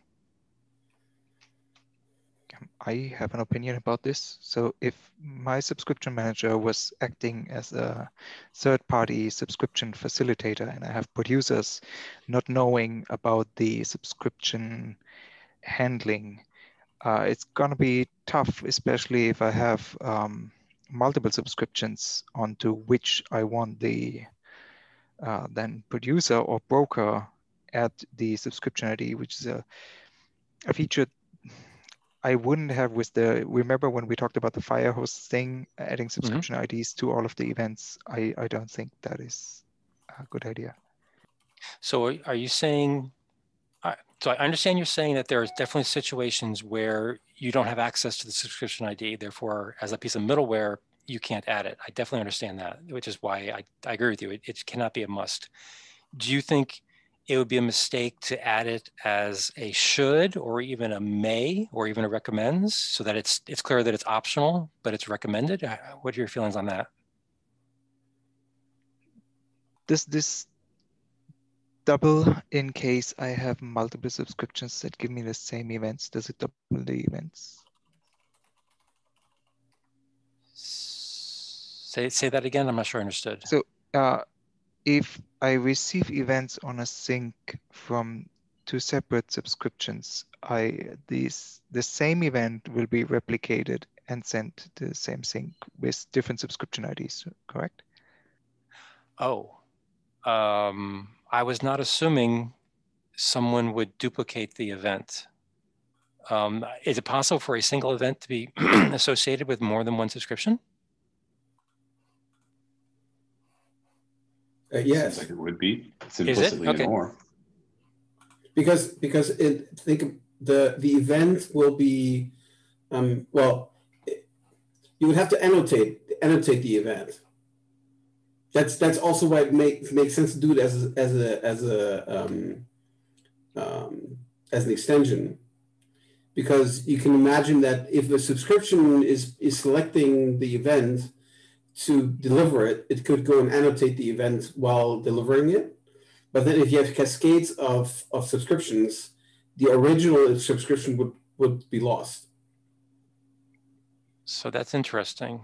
So the example that I cited in the first hour, with the bulk subscription on the SAP thing, and then that running through the event grid on our end to kind of allow more differentiated subscriptions, would be one of those examples where you have effectively cascading subscriptions on top of each other. Interesting. Would you? And just to add that, the original subscription, the bulk subscription that Azure makes on the SAP system is nobody's business, because that's a private relationship between the SAP system and the Azure gateway, right? And the user is not even supposed to see that happening, because that's just magic under the covers. So that last bit, are you implying then that you would not want to include this on there, or that the middleware would be responsible for removing it? The middleware would probably want to drop it. Okay. And then it might go and add in the end. I'm not. So I'm on the. This is probably not worth it side of the fence, probably, because it's adding complication. Okay. Well, I was wondering. I do appreciate the, oh my God, please unsubscribe me from this list attitude that you have on this one. That's what it comes to. Because if I'm getting tons of events from different GitHubs or different event producers, sometimes it may not be easy to necessarily know which subscription actually created that. Because especially if I can create more than one subscription, it's the same repo kind of a thing, right? So to the notion of a single event being either related or caused by, whatever word you want to use in there, more than one subscription, if this was an array, would that alleviate some of those concerns? So it could be just a list of subscription IDs, and it's up to you to figure out which one is actually meaningful? Well, you need more than that, because you also need to have the subscription manager that subscription ID is valid in. Yeah, that correlation, I was assuming they would figure out on their own, right? Because when you do the subscribe, you get back an ID. In the example that I just gave with the SAP subscription and then the Azure subscription, the end user would not be able to reach the first level of subscription manager and not know about its existence. True. I agree with you that there will definitely be cases where the receiver of this may not be able to use this information. But I think there are going to be other cases where the person receiving the event does have access to the subscriptions, or at least they were the one that did the subscribe. And so they can have access to the correlation. So I agree with you. It's not 100% guarantee. That's why at one point I thought about even creating a URL to the subscription object itself, but even that's not necessarily valid because it could be, you know, and a URL that the user may not be able to have access to, or the URL that they're using doesn't match the URL that the system thinks is people are using, right? Because there's some DNS magic going on, right? That kind of stuff. That's why I thought the idea itself by at least can provide usefulness to some people. Yeah. But yeah, so I think of this. So I think this is a as an optional extension that is an annotation of the event, which means this is always applied by the event, the dispatcher effectively. So the one that's actioning the subscription, that will go and take an event and stamp it with its own identifier when the event is being delivered. Then that works. Okay. So you said something also in there in a couple minutes ago, or a couple previous minutes, you said something about how making it an extension, and that definitely was my intention. It was not, I was not planning on adding it to any of our specs. It was just to be able to think it's useful. But before I actually go off and even think about creating an extension spec, is it worth it, right? Do people think that they actually would make use of it? I'm sorry, Ryan, your hand's up. I think I'm a little bit unclear on what is the concrete purpose of it. So I think we're like talking about a few things. We're talking about being able to unsubscribe, which in that case, I would argue the consumer should just use the subscription ID of the manager that it used to create the subscription and shouldn't know about sort of the transitive chain of proxies and managers upstream. But we also talked about being able to disambiguate duplicate events and also talked about correlation. So I think we should be specific about what exactly this should be used for before we define the rules.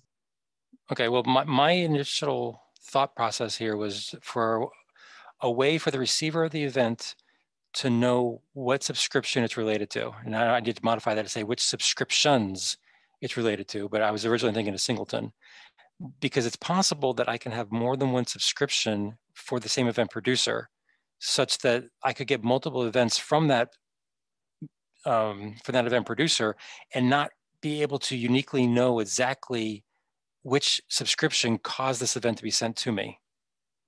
And so having the subscription ID allows me to make that correlation, to say, I don't want to randomly pick one and get it wrong. I want to know exactly which subscription I need to delete to stop this event from ever coming to me again.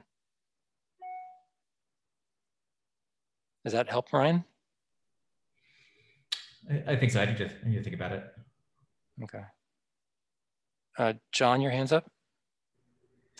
Yeah, so I guess I had the same question about the specifics of the use case, but also adding the perspective of what additional burden are we then putting on each of these subscription managers in terms of tracking state about these subscriptions, especially as you were just talking about, with overlaps and aggregate proxy situations where they have a fire hose and they're trying to pass that stuff through as cheaply and quickly as possible, right? Are they like, what's the memory and processing burden that they're going to have to add on top to be able to support this? And then we're talking about use cases that it's going to be hard to even support, and ambiguity and things like that. So yeah, I want to understand more about specific use cases where we think it's the only way or the best way or somehow more efficient to put that burden on those aggregators, those proxies, versus the subscriber having to deal with their own subscriptions. Okay, thank you. Christoph, your hand's up. Yeah, I'm also not sure on the use case. And I think the whole idea that you just, okay, I don't want this event, I'm just unsubscribing. If you're not so sure what your subscription do in the first place, then you may delete a subscription that actually sends you, I don't know, 5 or 10 different event types. you're not interested in this one particular event, but then you're dropping all of those event types. So I think in all cases, you really need to look at your subscriptions in detail before you can just start dropping things. So maybe the correct operation is not deleting it, but modifying the filter to filter some things out. Yeah, it's interesting. And I was also reading your comment in the chat where you said it should be easy to figure out based upon the type and the source. And I agree. If you if you subscribe to a very specific thing, I would agree. But if you basically said, you know, any source, any type, I'm just going to subscribe to this particular subscription manager, then it becomes a little bit more challenging. But I'm hearing enough people questioning it that I'll go off and think about it. But as of right now, I'm not going to take any action because I'm not hearing widespread support. And if there's not widespread support for it yet, then it's probably not worth it. So I think I got my answer, which is simply no, not right now, which is fine. Okay. We don't need to take up more time with that. I'll just let it sit.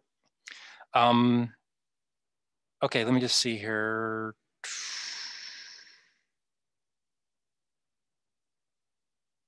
Okay, in that case, that was the end of the GitHub example. Now, Clemens, you and I talked earlier today. Did you get a chance to start thinking about or writing down what a subscribe might look like in another example, like AMQP or something like that, or MQTT?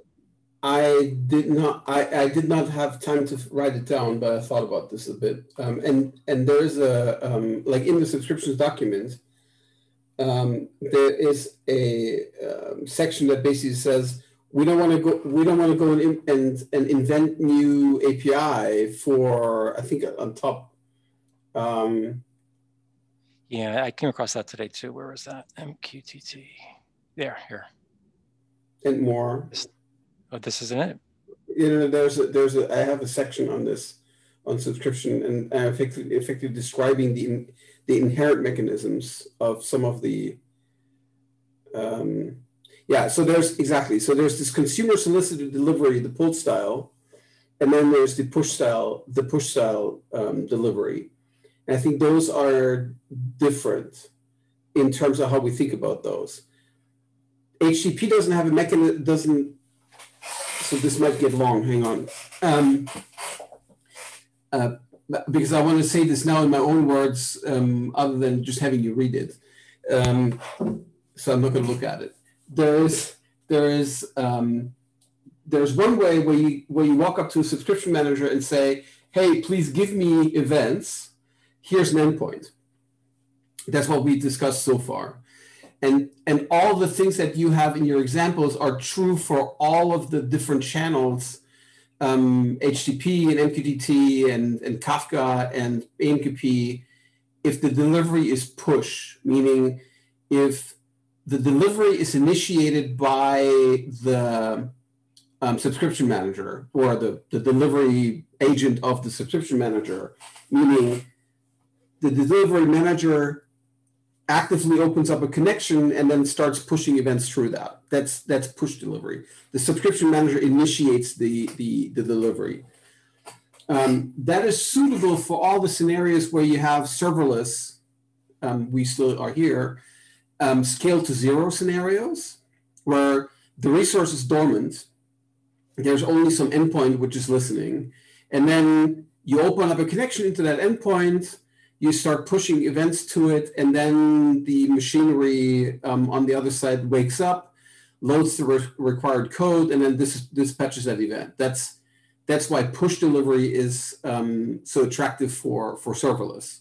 It also allows you to go and do classic HTTP style traffic balancing, load balancing, because you can basically just go meter the number of requests that you're getting and then start up new resources. So push delivery is great for that. Pull delivery is more what you do in classic messaging system, where you are effectively hanging on a queue or you're hanging on a Kafka topic and you continuously start pulling events out.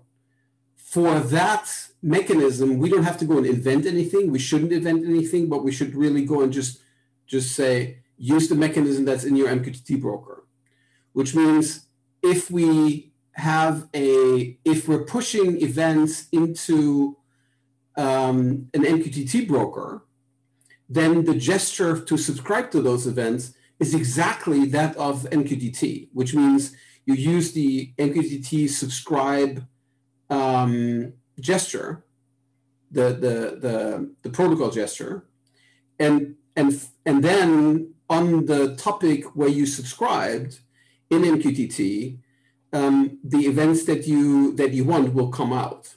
And then the question is there, how do we map some of the constructs that we have here, like our filtering capabilities, etc. How do we map those onto MQTT? And they will be constrained naturally by the capabilities of MQTT, because you're choosing the protocol, and so you have a constrained set of ways, one way or the other, what you're choosing of what the broker already gives you. And in AMQP, it's the same thing. You create a node. The node has a distribution policy of copy that is equivalent to a topic in MQTT, and you open a link into it, and then messages flow out. In Kafka, you create a consumer group. Implicitly, you attach to the consumer group, and once you have a consumer group, you get effectively a copy of your own stream, or your own copy of a stream, where you can then make progress on that stream independent from other consumers which make progress. It's not exactly PubSub, but is close to it. So the notion here of this section is to say, let's not invent new ways to do PubSub with protocols that already have PubSub built in if you're doing pull style delivery. And that is why this document focuses on how to set up push style delivery, and then is effectively saying, if you're using MQP, if you're using Kafka, if you're using MQTT, well, use the PubSub mechanism that's in the protocol. And that is what that does, and that's two of these things. So this is how, and there I'm effectively just describing how that works.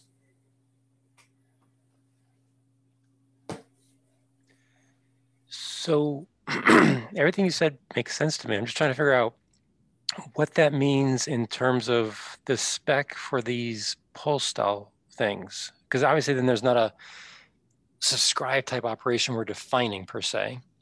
No, we're just saying, hey, go use the native stuff. Yeah, we're using what's there. Yeah, exactly. Right. Because, I mean, what we're trying to do here is we try to facilitate interop, right? And if you're using MQTT, well, the interop is defined because you're using MQTT. Use that protocol. Go read the spec and implement it. Right. So do we need to actually do anything? For example, do we need to say, hey, for MQTT, here's how the concepts of what we've defined, like a filter mechanism or the config thing, those concepts would map to these things in the MQTT world. Do we need to say that, or is it not necessary? I specifically made the sentence above the MQTT says it's non-normative. I'm basically just mentioning those because I think it's not up to us to go and define what a broker should look like. And I think it's not up to us, and also not in our powers really, to go and say Kafka should go and deal with PubSub in the following way, just because the events are cloud events, or MQP or MQTT should do it in this particular way. Where we can go where we can influence things is in this push model, because there effectively the description manager acts as a client, and that's where we have our own PubSub mechanism kind of under our own control, if you will. But here, if we're using an MQTT broker, which is built for that kind of distribution pattern, we'll just have to go and use what's there in the protocol. Okay, Klaus, your hand's up. Oh, sorry, were you done, Clemens? Right, no, okay, no, it's fine. Okay, Klaus, your hand's up. Yeah, so in general, I completely agree to Clemens. We just have some edge cases might be out of scope for the specification here, but in some cases, you might still want to have this subscription API based on CloudEvents, because the other end is, in addition to just, is creating actually some endpoint for example, for AMQP, let's say a queue, and configuring this. So you would then, as a result of this subscription API call, get something like a queue configured, and then do again the pull style consumption on that. So I'm not sure how that fits here. And that, I think that would be in the there would be an option in the push style delivery model. Mm-hmm. So I think that would be one of the protocol options. If we wanted to add this for AMQP, where you say, or for MQTT, where you say, deliver into this topic, but then, or deliver into this queue, and if the queue doesn't exist, go make it. Wait, Clemens, I don't know if it's just, Clemens, I don't know if it's just me, but you cut out there for about 5 seconds. Okay, so this one might be an option for instance, in the MQP protocol settings and in the MQTT protocol settings, where you say, so in MQTT it's actually implicit, where you say, if the queue doesn't exist, go and create one. Okay. But that is the end of it. That's the end of that special configuration kind of on the CloudEvents side, because then you made a dynamic node in the AMQP broker, and then you look at the AMQP broker from the other side, and from the other side it's just AMQP. And it's same is true for MQTT, right? So you go and if you just specify your MQTT endpoint and then you specify a topic path, the topic path comes into being in MQTT. And then on the other side, you just go and start consuming with normal MQTT mechanisms without having to consider anything special that's for CloudEvents.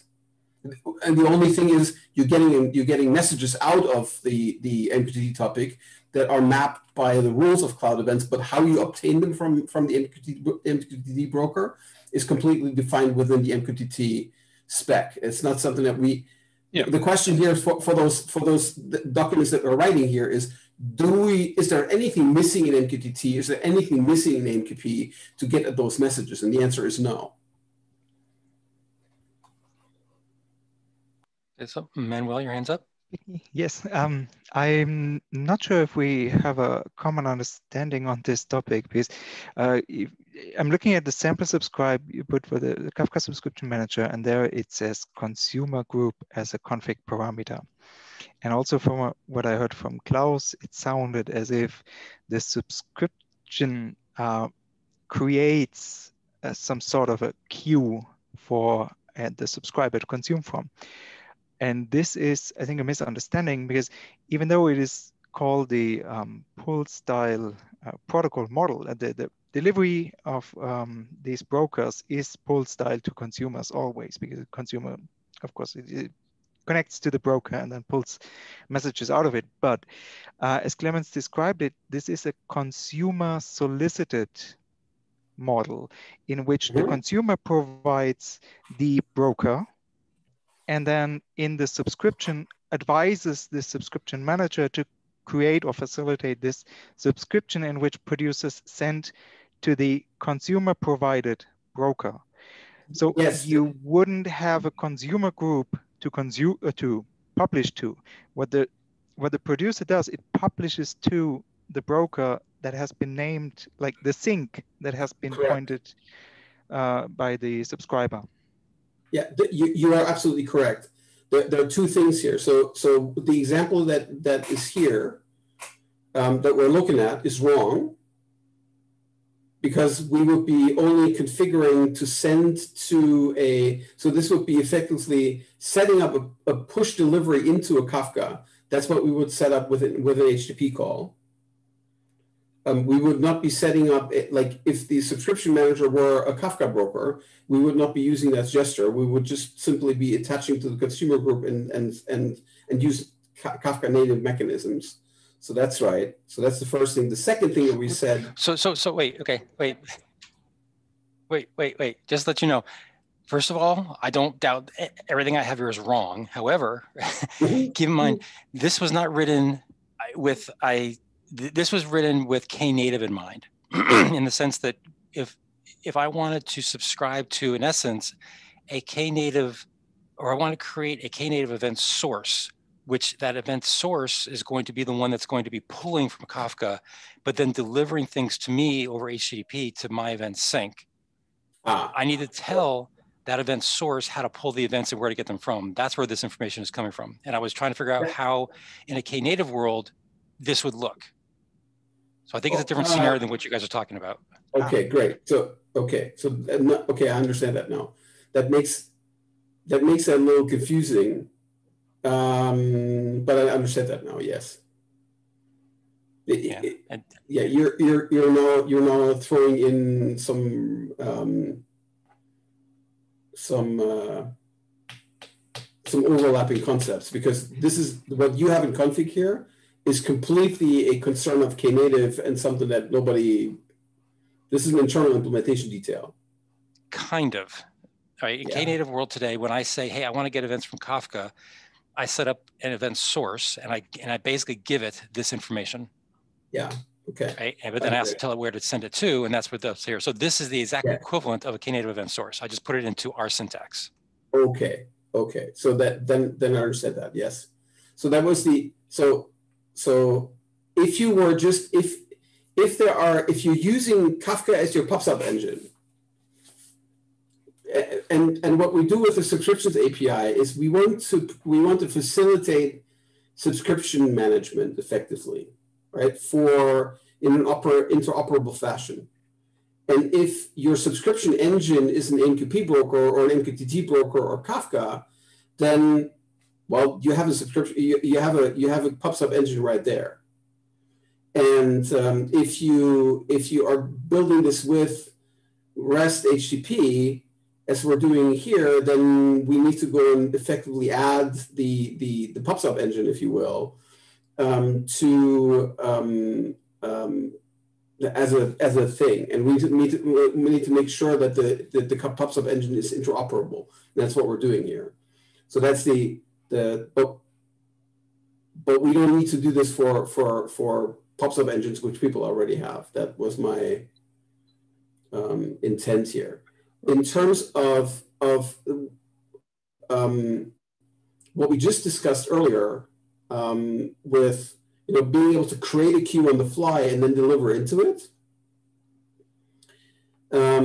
that's something that you do implicitly in MQTT, and that you might also do in MQP. Is that if you allow dynamic entities, then you can go and deliver into something that doesn't exist, and then the queue or the topic will then come into being.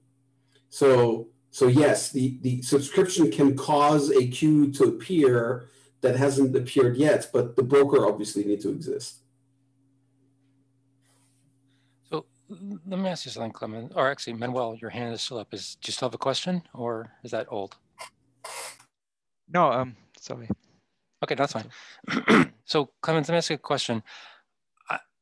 In terms of the specification itself, it seems to me that when we come to pull style event delivery, right?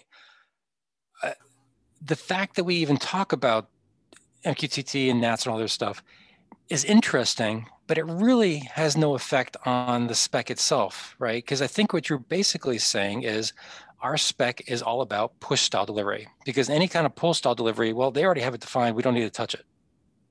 Yeah, the reason that I put that in here is that I know how this goes, and people will say, now I have to go and build all this complicated shit around my Kafka broker to be compliant with CloudEvents. So I want to make it clear that the intent of this group is no, don't do this. Use the Kafka mechanisms; they're fine.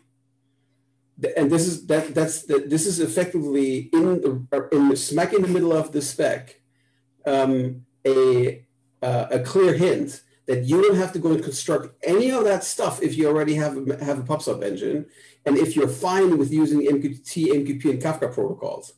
If your world is HTTP REST and that's all you do, and you're living in an RPC world, well, then you have problems with directionality. Here's a way how you can go and do all those things.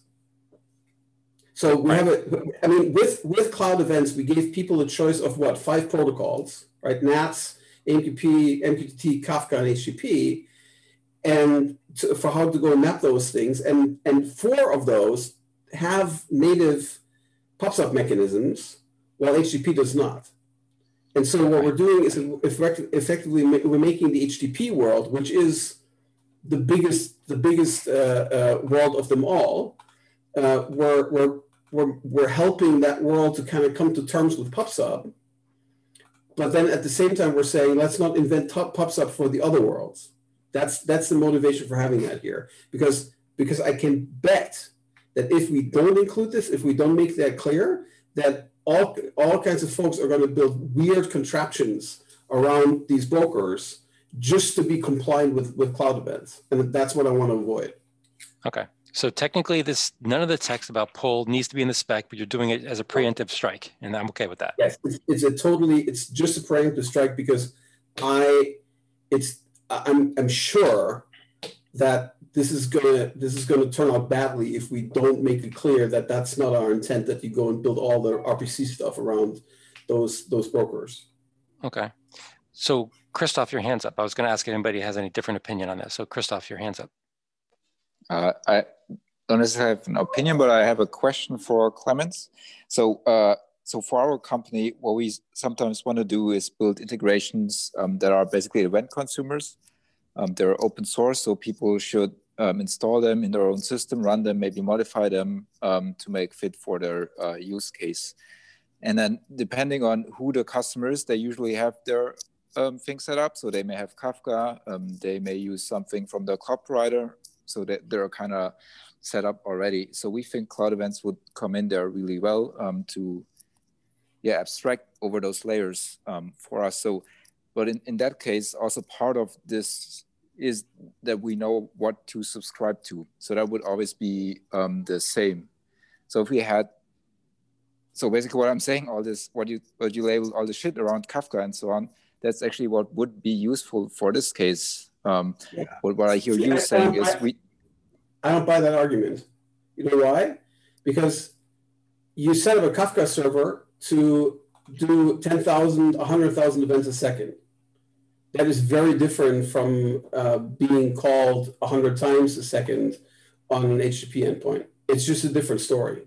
So event flows, the reason why we're having all those different kinds of infrastructures, why there is MQTT and why there is MQP and why there is Kafka and why there's so great competition in this space is because there's tons and tons of different tiny little use cases that cause those protocols to exist and that also cause the variety of different products to exist. And the fact and being able to go and wrap them all with the same protocol, with the same API is something I find that is impossible. I mean, there are already those different protocols, and having the same management API around them is similarly impossible because the setup of these brokers is also different, right? The MQTT broker from a topology perspective is totally different from a Kafka broker. Well, I think what I care about, and of course that's just our perspective, is that the events look the same. That you can go and tap an event hose and the events that are coming out are of the same format. But I don't think we are in a place from an architectural perspective that the event hoses can look the same. Right. Yeah. I mean, that's not necessarily what I said. So what I'm seeing in companies is that they really specify on one thing and then they want everything to consume via that mechanism. So they say, we're a Kafka shop, you do everything Kafka. And then if that's the best protocol or not, for this particular instance doesn't matter, but it's the thing they just use internally. Well, maybe it's a different discussion. I think those folks show up at my door every day and I tell them that's stupid. I mean, okay, well, you're in a position to say that. I'm not, so yeah. But for that case, I mean, if you have a customer who says, okay, we're doing everything in Kafka, you're okay because you have a common way of how to express events, and then you only have one API and one mechanism for how you get those events, and that is Kafka. And with this document as it stands, you'll be okay with CloudEvents because we say Kafka is a fine way to go and deliver CloudEvents. You'll be okay. Right, but basically we still have to do for each, for example, for Kafka, we have to say this is how you subscribe. And then we have to do the same for each other protocol. But we can't. But okay, I got it. We can't. I would love for us to be able to go and fix that here, but we can't even agree on yet on common APIs that are polyglot and work across all kinds of programming languages, just for a queue. Right? That is already really complicated, and we can't agree on those things for something like Kafka, because for Kafka, the Apache Kafka project equals Confluent. They're running away. They're running ahead with whatever the Kafka API is, and then there is Pulsar, and there's Azure Event Hubs, and there's Kinesis, and they all look different. And having a common API across all of them is something that the Spring people try with Spring Cloud Stream, where you already have a bunch of warts and differences across them, but then that's only for Java. And there's no such effort for C#. There's some of that which mimics what's happening in Spring and Go. There's very little to nothing in JavaScript. So, I mean, that's a problem that I would like to solve at some point down the road somehow, but we're just not at that place. Okay, thanks for your thoughts. I think we can discuss it forever, but thanks. Yeah. No, so I just realized that technically we're 10 minutes over for the discovery interrupt call. So let's just quickly, does anybody have any topics they want to bring up for the discovery interrupt?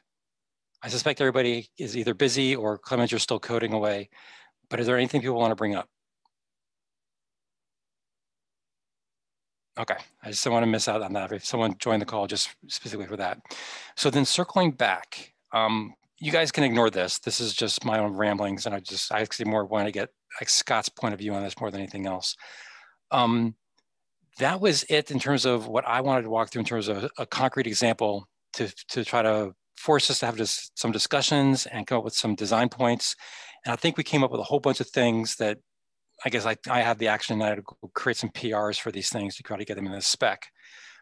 Are there other scenarios that people would like to walk through either today or next week that would warrant us needing another 3-hour phone call, or starting next week, should we go back to our normal 1-hour phone call?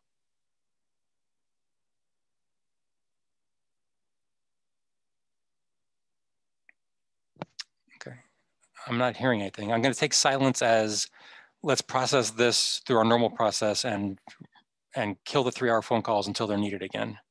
Am I hearing that right? Yes. You sound hesitant. Do you have something in mind you think we need to deep dive on? No, we can, not next week. Okay, I mean, obviously we can resurrect it as necessary. Okay. So as of right now, any objection then to canceling the 3-hour phone call for next week and going back to our regular 1-hour one? Okay. And like I said, I'll take the action item to write up the PRs or issues or whatever around these things, and see how we like it once it's actually in PR form. Are there any other topics people want to discuss at all? Otherwise, we can end early today. Christoph, I assume your hand is old, right? Sorry, yes. Yeah. Manuel, did you want to say something? Yeah, you don't want to ruin your day by extending this, but so when you raised, I don't know, is it okay to have another half an hour or 3/4 design discussion up to the top of the hour as planned, or sure, yeah, of course, that's why we're here. Somewhere Yeah, else? Please. Okay. No. I think you raised a very interesting point with the example you gave with the Knative subscription. So until now, I was under the impression that configuration is really only about the subscription towards the consumer. So that always the subscription, because if I look at an event or let's say a service in the discovery and I get the subscription URL to which I point my subscription, I only tell it how I want the events to be delivered. If it supports HTTP, I can have this push style delivery to my consumers. And if it's Kafka, then I know it can produce into my Kafka cluster. But the configuration you gave here, telling the subscription manager how to obtain the events from another source, was a bit baffling to me. So that's what it was intended, right? I overlooked that the protocol selection was HTTP, and then you gave a Kafka configuration. So this would, to me, sounds like a very generic subscription manager. I could more like an adapter, really, where I tell, okay, do subscribe to there and deliver everything via HTTP or the other way around. Is that even a real case? Is this part of the subscriptions API? Something like this? I think the way you described it is the way I had it in my mind, because to me, that's exactly what Knative does, right? These little event sources that you can create in Knative, to me, they're like adapters, right? It's saying, hey, go manage this event producer for me, or talking to this event producer for me. And in this particular case, the event producer, or not the event producer, but the thing where I'm going to get the events from is a Kafka queue, right? And so this is how I want the Knative infrastructure to talk to Kafka for me. But once it gets those events, it's going to send it to me over HTTP. So yes, it is like an adapter.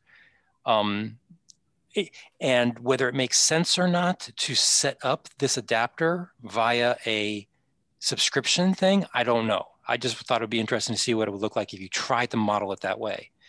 And if we're going to model it that way, I couldn't think of any other way to specify this 3 bits of information.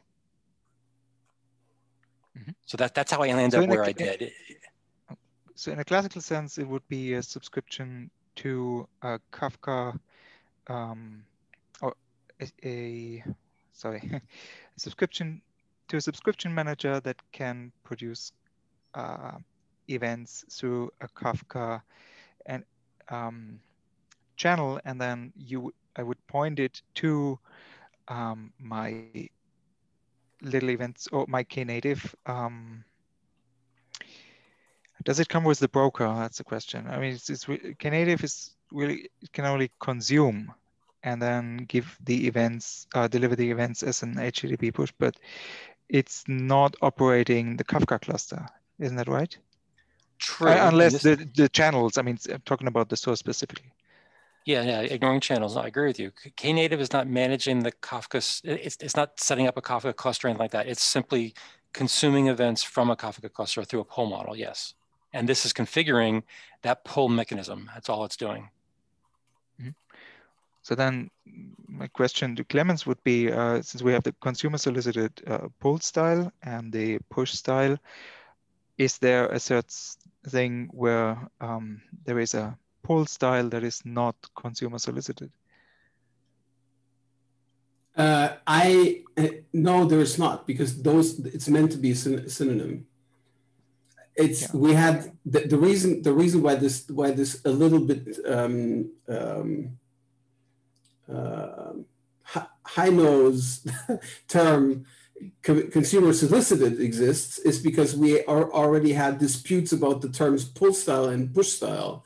And so therefore I use that as a clarification term that someone is initiating the delivery, and to make clear what pull and push means. So yes, it's consumer solicited is pull, and that is meant to be the same thing. Okay, is my understanding then correct that the broker address is still something identified by the sink and is something that is provided by the consumer. Yes. So this is why I was telling Doug this might be confusing, because you are being confused by it.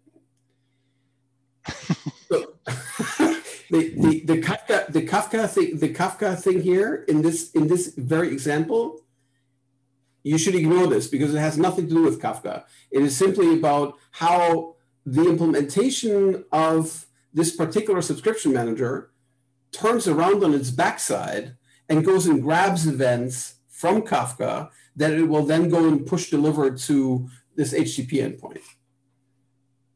From a CloudEvents perspective, the config that you see here has no function whatsoever. This is purely just to inform some internal implementation of how to go and get some events. This could just as well be an OPC UA configuration. I still doubt this falls under the subscriptions API. Yeah, so to me, this case doesn't fall under the subscriptions API entirely. I agree. I'm sorry, I couldn't hear you. I think my internet connection is going bad. Can you repeat that? Yeah, it's. I think this case is not for the subscriptions API.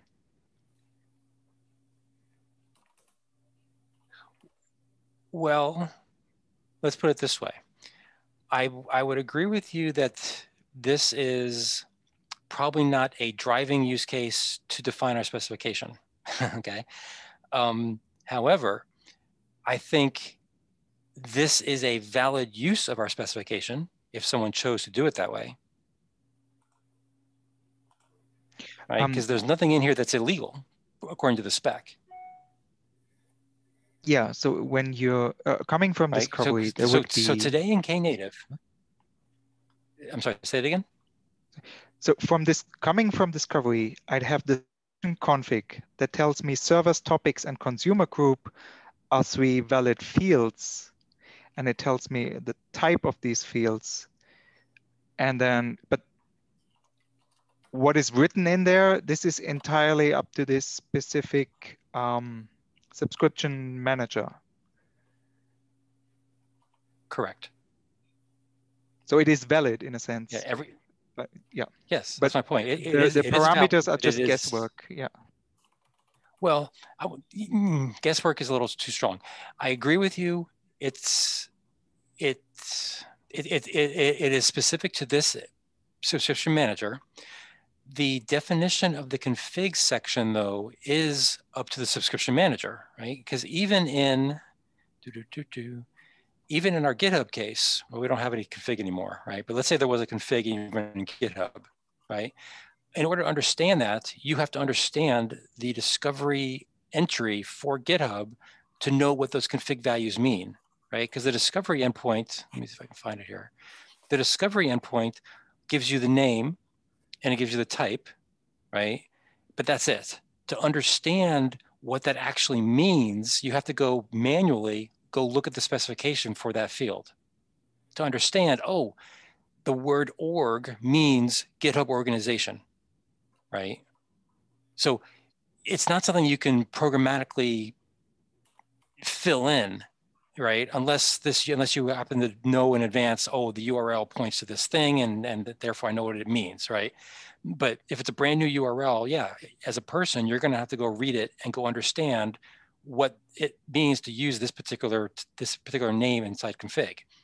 And so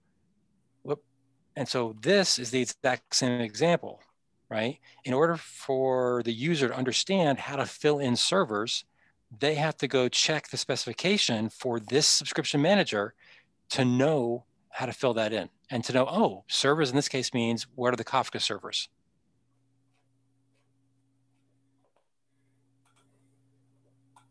Does that make any sense at all? Agreed. I guess that's my background, trying to discover services and subscription URLs that I could pull or get events from in an automated fashion.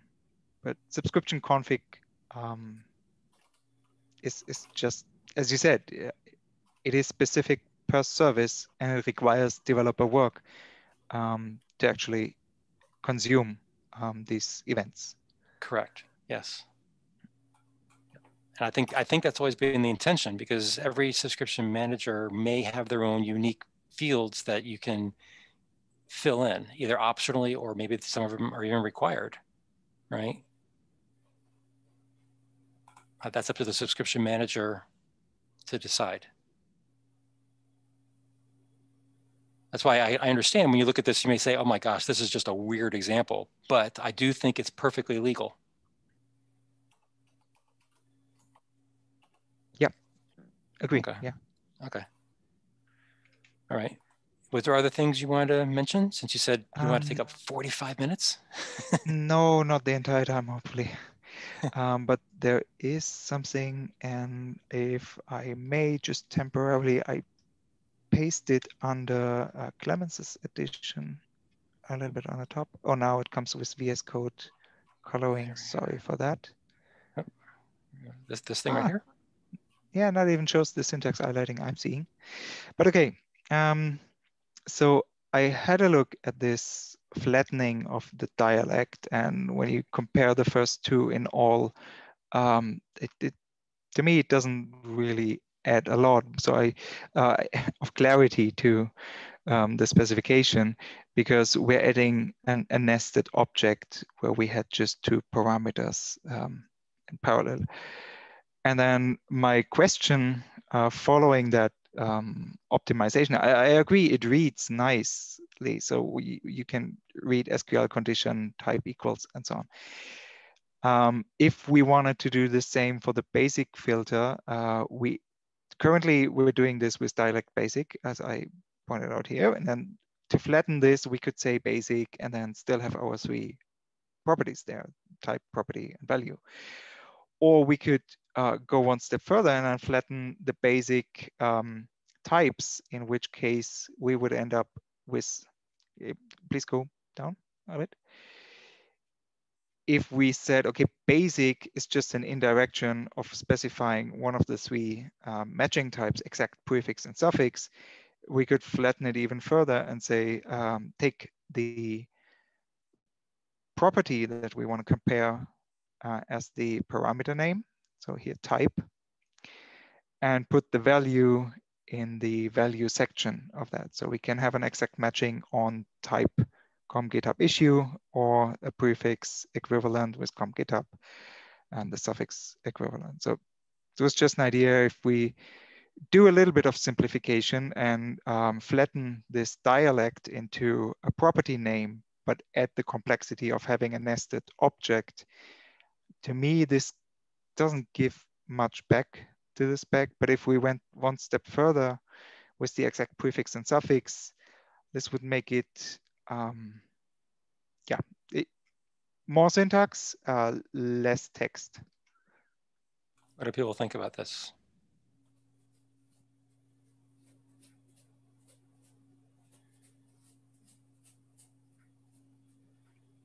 I mean, to me, if you buy into this whole notion of putting all here, this is the natural next step, to be honest. Yeah. So, that is true. Well, if we can find how, if we can find a great way to escape effectively other dialects, then that's great.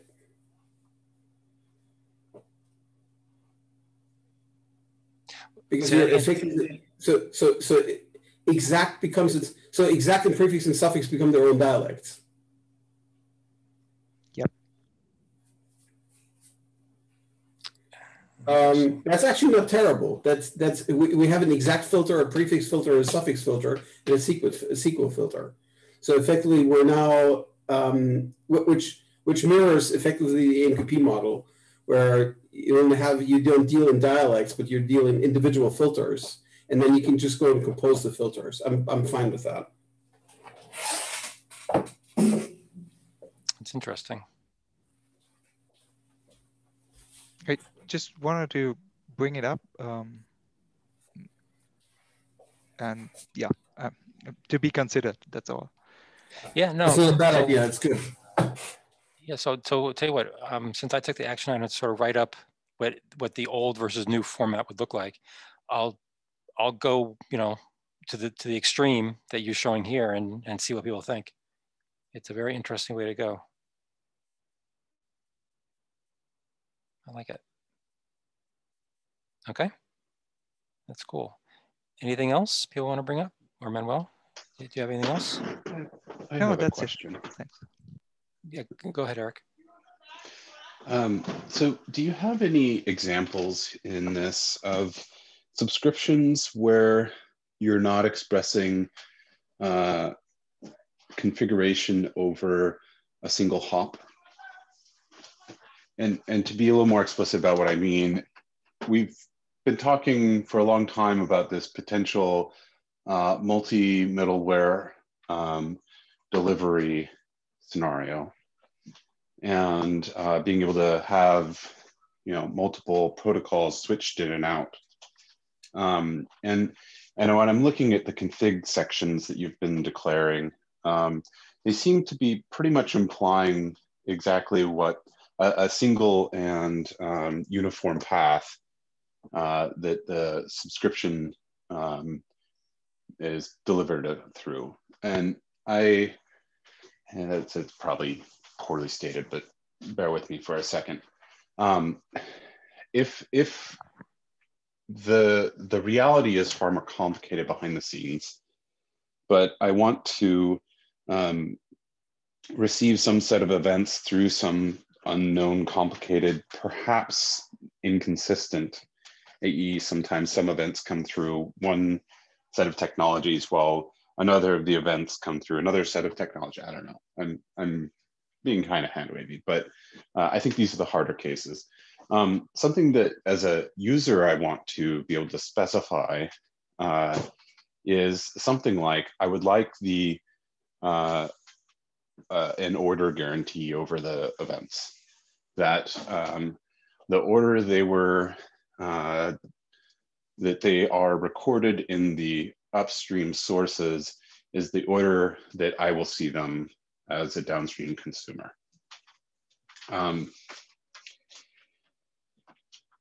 Anyway, so the question is, do you have any examples where you're looking at scenarios like this? Because I think they may be instructive for bringing up some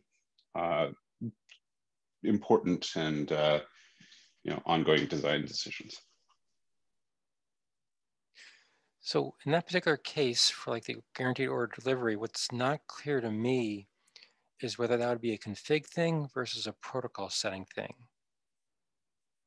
Does anybody else have an opinion on that? Because I think that would have to be part of the answer you're looking for, wouldn't it?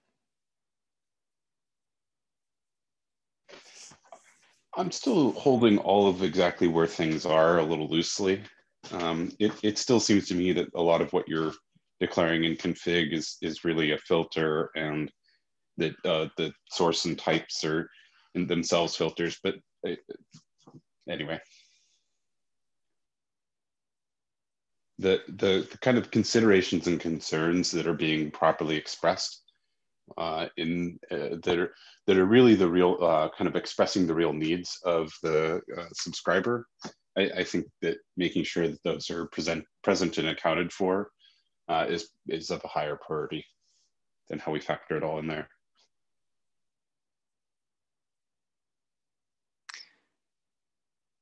I'm not quite sure how to answer you. So let me try to say what's running through my head.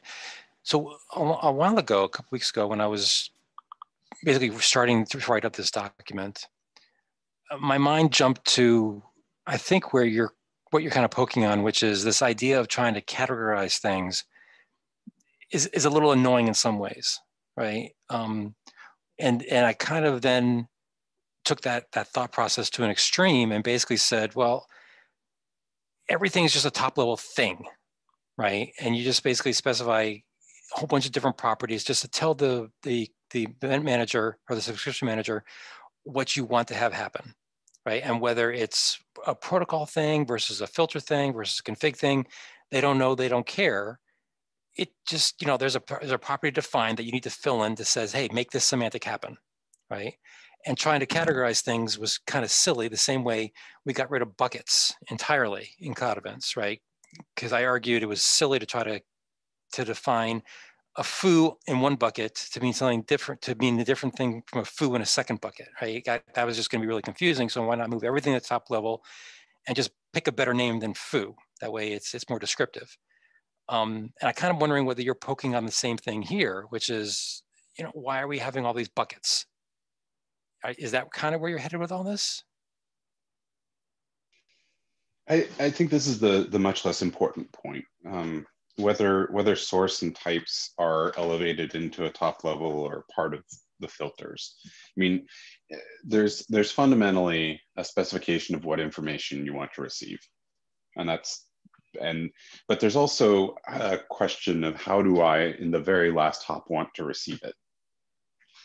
And I think the thing that I'm asking about, trying to be more useful because I'm bringing a lot to this table that's very specific to me, and I apologize for that. But there's an important consideration of there's a lot that can happen during the original production and then delivery to me in that last hop. And as a consumer of events, personally, I have some very strong opinions about what I want to be guaranteed through that entire delivery chain. Now, my bias here is I'm really kind of obsessive about order. Order is equivalent to consensus, and you can achieve it without any consensus algorithm or coordination if you can maintain order throughout the entire system. And where there are, uncorrelated orders, you create a join of event streams in order to establish causal order between events, and therefore, anyway, this is the sort of stuff I spend a lot of brain power thinking about because I really like the notion. It tickles my brain, but that means that I have really strong opinions about what I want from a subscription. And particularly that I want it to give me an order guarantee, a guarantee that the order originally observed will be maintained. So, this is why, Clemens, I use Event Hub and hate, what is it, the other one, the one you guys always, Event Grid, you push a lot, or at least the marketing pushes a lot. But I use that because of this order guarantee and the way that drives how my systems behave. And while I can specify the last hop, CloudEvents allows, or at least what I'm seeing specified here in the last hop, CloudEvents allows for the specification of a whole arbitrary, or the non-knowledge of a whole arbitrary chain of middlewares delivering from the production of the event to me.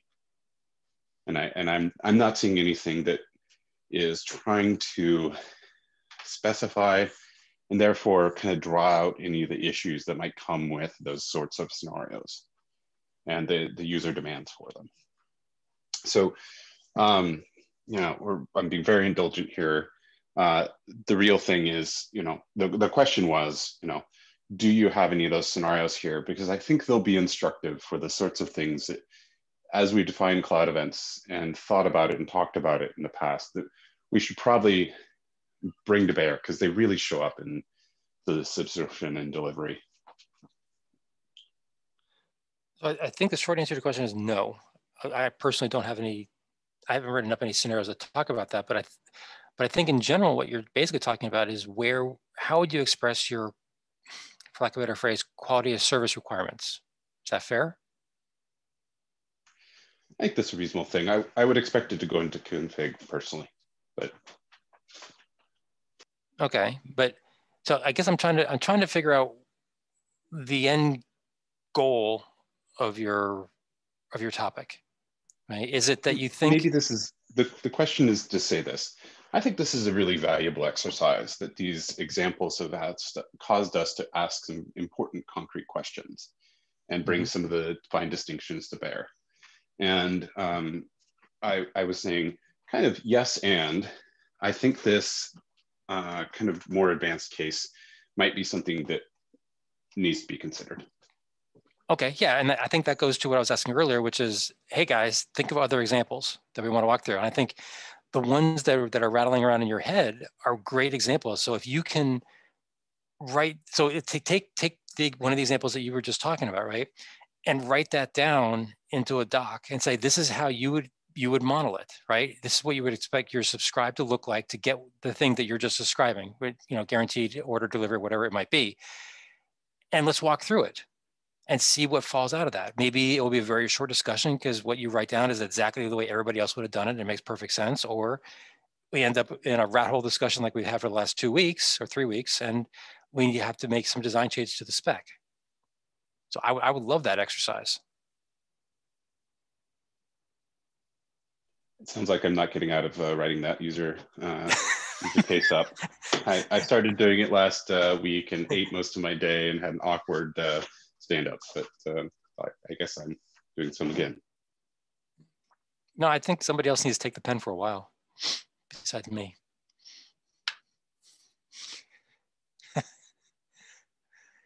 So yeah, but entirely fair.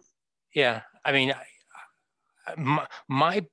when it comes to people like yourself, Clemens, Klaus, you guys, I think you guys have far more experience in this space than I do, right? That's why I stuck with GitHub, because that's a very simple example that I personally use on a daily basis.